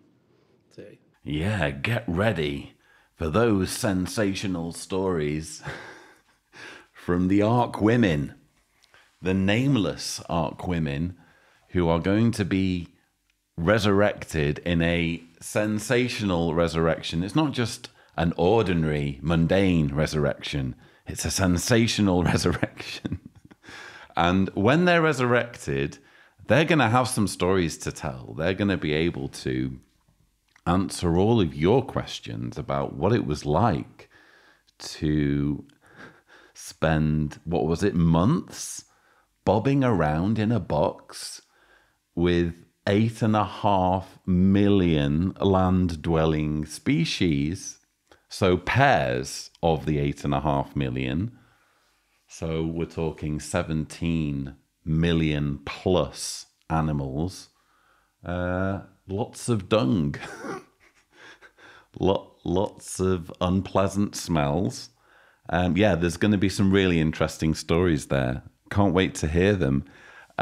Sensational is certainly one word, probably an appropriate word, because it is sensationalism, isn't it? It's indulging in fantasies. All of Tony Morris's talk is essentially this babbling about the resurrection and about how amazing it's going to be in the paradise when Bible characters are resurrected. Apparently, anyone will just be able to ask any Bible character of their choice anything. Bible characters in the New World will become like after-dinner speakers. We saw this in the convention dramatizations, where in one dramatization, it's a dinner table and Joseph, minus his Technicolor Dreamcoat, is like an after-dinner speaker. They'll do the rounds, apparently. Earth's population will have swollen from 8 billion to 50, 60, 70 billion or more. And yet the few dozen or few hundred Bible characters will be available to everybody. You know, you'll just have to speak to their diary manager, I guess, so that you can squeeze them into your function and quiz them on their experiences. But yes, Tony Morris here zeroing in on the story of Noah's Ark, which we know is a favorite story of his. He did his convention talk, I forget which year it was quite recent. Story time with Uncle Tony is, I think, what I called the sushi, a thumbnail of which will appear if Tibor is gracious. Tony takes the Noah's Ark story literally, as in fairness do all Jehovah's Witnesses. And at this particular point in his talk, he's decided to grapple with the issue of why the women on the ark aren't named. It has nothing to do with being worthy. It's all about the lineage that went through, and, you know, we all know better than, you know, argue with God. You know, God, I really love your word, but, you know, a couple of things here. Not too bright. To have that kind of attitude. So, in other words, he doesn't have a clue, and he's just making it up as he goes along. Isn't it just obvious in his body language that this clown is just spewing gibberish and hoping people fall for it?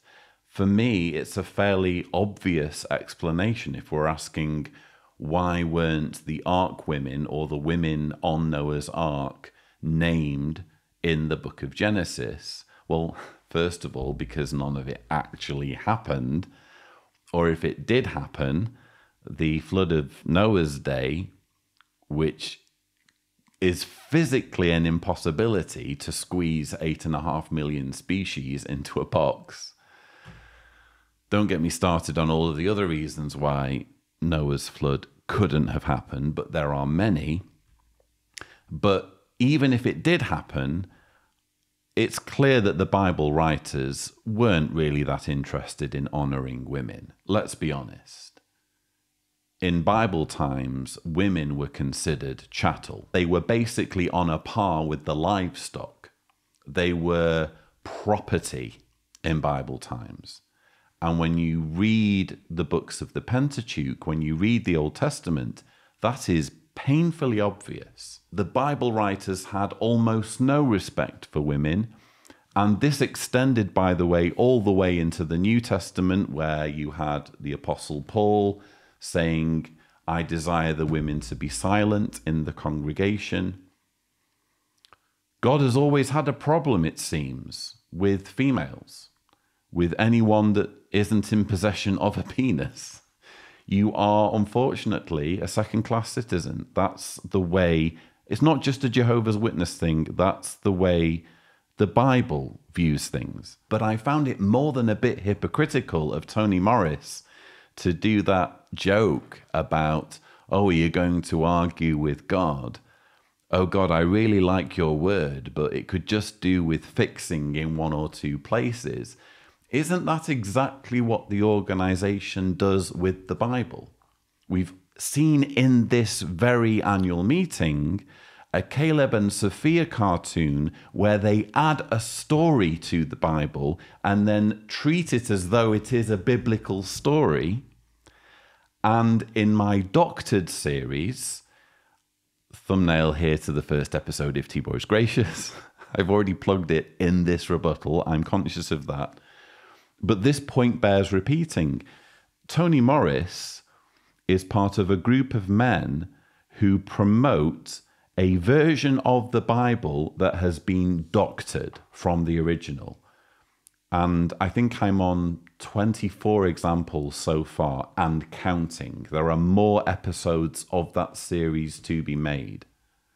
This is an organization that only views it as God's word to a point. They believe that if the Bible says something that contradicts their teachings or that sounds awkward or embarrassing in some way, they are entitled to change God's word. You take chapter 22 of Genesis, Jehovah gives this direction. And any of you that are fathers or you're listening, and you don't have to be a father to be touched by this, obviously, as you love Jehovah and you love Jesus. But he says in verse 2, take please your son, your only son, whom you so love. Oh yeah, he knew. Oh, Abraham sure loves Isaac. And this is remarkable. He knows he loves him so much, and what's he tell him to do? Sacrifice him. So we don't have all the, or any record of any feelings that Abraham had during all this. We get some indication of some things going on here, but those of you that have ever had a son or sons, the impact here is just phenomenal. He did go all the way with the knife, and he had actually, in mind and heart, committed the sacrifice. But Jehovah, you know, after he reached out with the knife and everything's in motion, Jehovah had the angel call out, Abraham, Abraham, just in time. That stopped the whole thing. And Abraham said, here I am. And then he told him in verse 12, do not harm the boy. Oh, how did he feel? Talk about a relief. And all this time before, Isaac's wondering, you know, we got this all set up. Where's the sheep? I don't know. They must have had some interesting conversations after these events. Now, you think that they're not going to enjoy a sensational family reunion?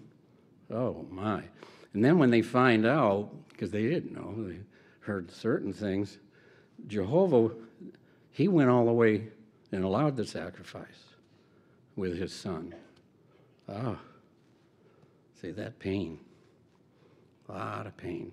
We've been watching governing body member Tony Morris giving evidence of his profound wisdom and knowledge at the 2022 annual meeting in his talk titled, "They Will Be Sensational." It will be sensational when Isaac and Abraham are resurrected in the paradise. And it's going to make for an awkward conversation for the reasons Tony has explained. What can I say? Tony Morris is speaking here from the very unique position of being both a governing body member and a father. He is, to my knowledge, the only governing body member with any sort of parental experience, and quite frankly, that shows when we think about some of the anti-child rhetoric that's come out of the governing body in recent years on JW broadcasts and that sort of thing. But Tony Morris looks upon the account in Genesis 22 seemingly with unending admiration for Abraham. He thinks it was brilliant that Abraham was willing to slaughter his son Isaac, whom he loved. He thinks that's an example of superior morals. That's Tony Morris for you. I just want to contrast the words you've just heard from Tony Morris with a different source. And before I play this clip is not a Jehovah's Witness clip.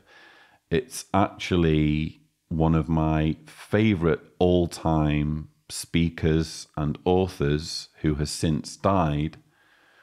And this clip will contain some swearing. It will, in fact, contain the F word. I try to keep swearing of any kind out of these rebuttals for obvious reasons.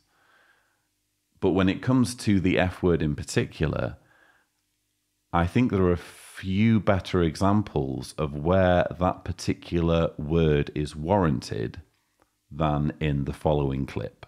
The second thing I live for is, if not exactly passing on my genes, taking part in activities that might allow those genes to be passed on.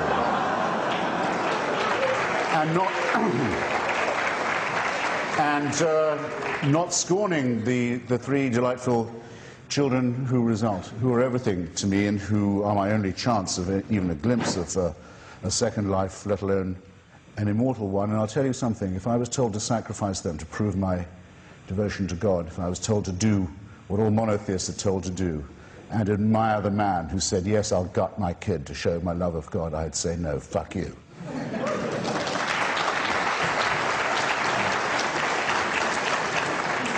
Thank you, And Chris. so should you, and the religions that say you should admire infanticide as proof of the love of God have no claim at all to be preaching ethics, let alone morality. I hope you can understand why I've played this clip. I don't have too much to add to it. How do you refute that? Anyone, especially who's been a parent, who's felt just the overwhelming feelings of maternal or paternal love for their child, will relate to those words. And I don't think you even need to be a parent to understand where Hitch, the late Christopher Hitchens, is coming from here. How can you possibly admire the man who would do that? Who would say, yeah, I think I'm going to kill my kid because of voices in my head. You don't think about it that way as a Jehovah's Witness. And I'm sure the same can be said for all of the monotheisms, for all of the various denominations of Christianity. And yet it's embedded in our traditions, isn't it? We're supposed to think Abraham was acting in a rational, admirable manner when in fact the actions described in Genesis 22 were plainly barbaric. Now, another one in Scripture, let's find Job and how well we know and appreciate Job so much. And we're going to go right there to the first chapter, and it just helps us to appreciate in the first chapter here. Verse 1 talks about this upright man of integrity, and verse 2 reveals that 7 sons and 3 daughters were born to him. And then all the livestock's mentioned. But this is quite interesting. In verse 4 of chapter 1, each of his sons would hold a banquet at his house on his own set day. Well, what's that all about? Well, we have the gift of the Insight book, so many other references, but it's always been a blessed gift. And the Insight stated, it would seem that Job's 7 sons held a family gathering, possibly a spring or harvest festival, and as the feasting made the week-long circuit, each son hosted the banquet in his own house. That's a close family. They were all there, just such a close family that loved each other. Just loved each other, see. They just loved each other. There was so much love because they gathered together for these spring harvest festivals. Are these fertility festivals then? If they were spring or harvest festivals, Tony, why not just say in the verse they would gather together for spring harvest festivals? Then it's just obvious, isn't it? Then there's no ambiguity. We don't need to guess about these things. We don't need to use shady language like it would seem or possibly, meaning we don't have a clue. That's what the writers of the Insight book are really telling us when they use those sorts of words. They don't have a clue. They're just frantically trying to square the circle when there's a far more obvious explanation here, which is that when it's talking about Job's sons celebrating on their own set day, what it's talking about are birthdays. These were very likely birthday celebrations. In fact, if you look in the New International Version, I'm not going to include this as an example of the New World Translation being doctored, by the way, because as far as I can tell, the New International Version is the only Bible that renders this passage in this way. But it says, his sons used to hold feasts in their homes on their birthdays, and they would invite their 3 sisters to eat and drink with them. Sort of makes sense, doesn't it? If it's to do with the spring or harvest, isn't that pagan? Isn't that some kind of fertility celebration?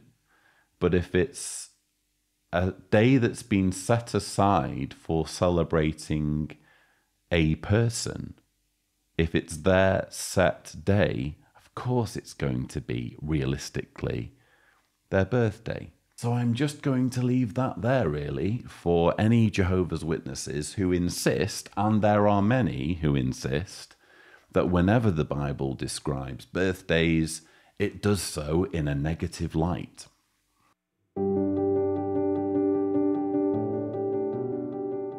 Welcome to the School for Overseers, Principles of Divine Oversight, Acts 6:3. I invite you to read with me the verse that is the basis for this school, Acts 6, verse 3. So, brothers, select for yourselves 7 reputable men from among you, full of spirit and wisdom, that we may appoint them over this necessary matter. Due to the rapid expansion of the work taking place around the world, there's a pressing need for more loving and effective overseers. What would you say are the marks of a good overseer? An overseer's primary job is to take care of people. He humbly accepts the reality that he does not know everything or have all the answers. Don't get stuck in the past. Be the point of contact for your fellow workers. A good overseer is all of those, but he must also follow the divine pattern of oversight. Training is essential, but how it's done is crucial. To this end, Principles of Divine Oversight, Acts 6:3, a school for overseers, will help brothers in oversight prepare others to become loving and effective overseers in the future. The school is rooted in Bible principles. Let's read together the last scripture in Ezekiel chapter 48.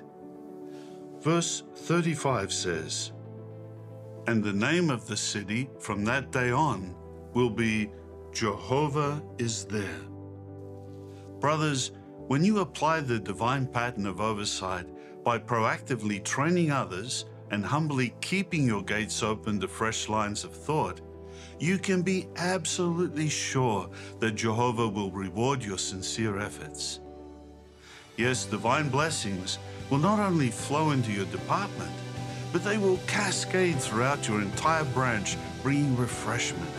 We tried it out already on a few Bethelites, and they appreciated it very much. We'll have to take your word for that, David Splain.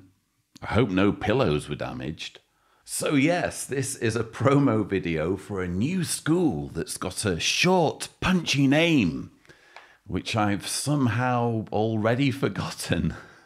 Welcome to the School for Overseers, Principles of Divine Oversight, Acts 6:3. Yeah, that school.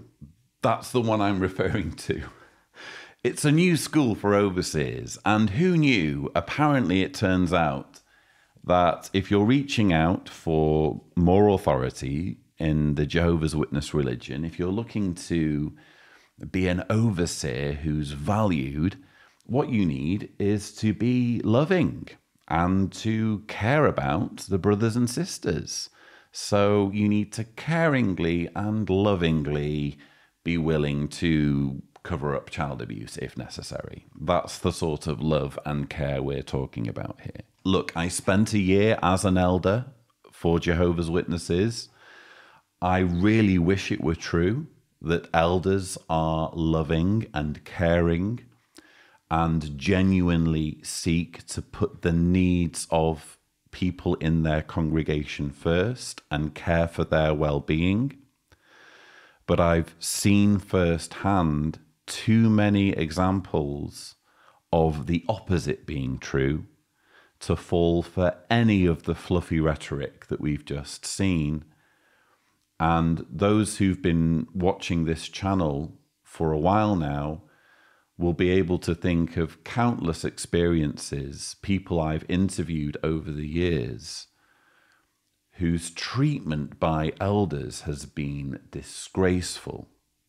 Elders who have been following what's expected of them by the organization, following the advice that's laid out for them in the Shepherd book, who have treated the flock with contempt, who've treated their brothers and sisters like numbers being processed.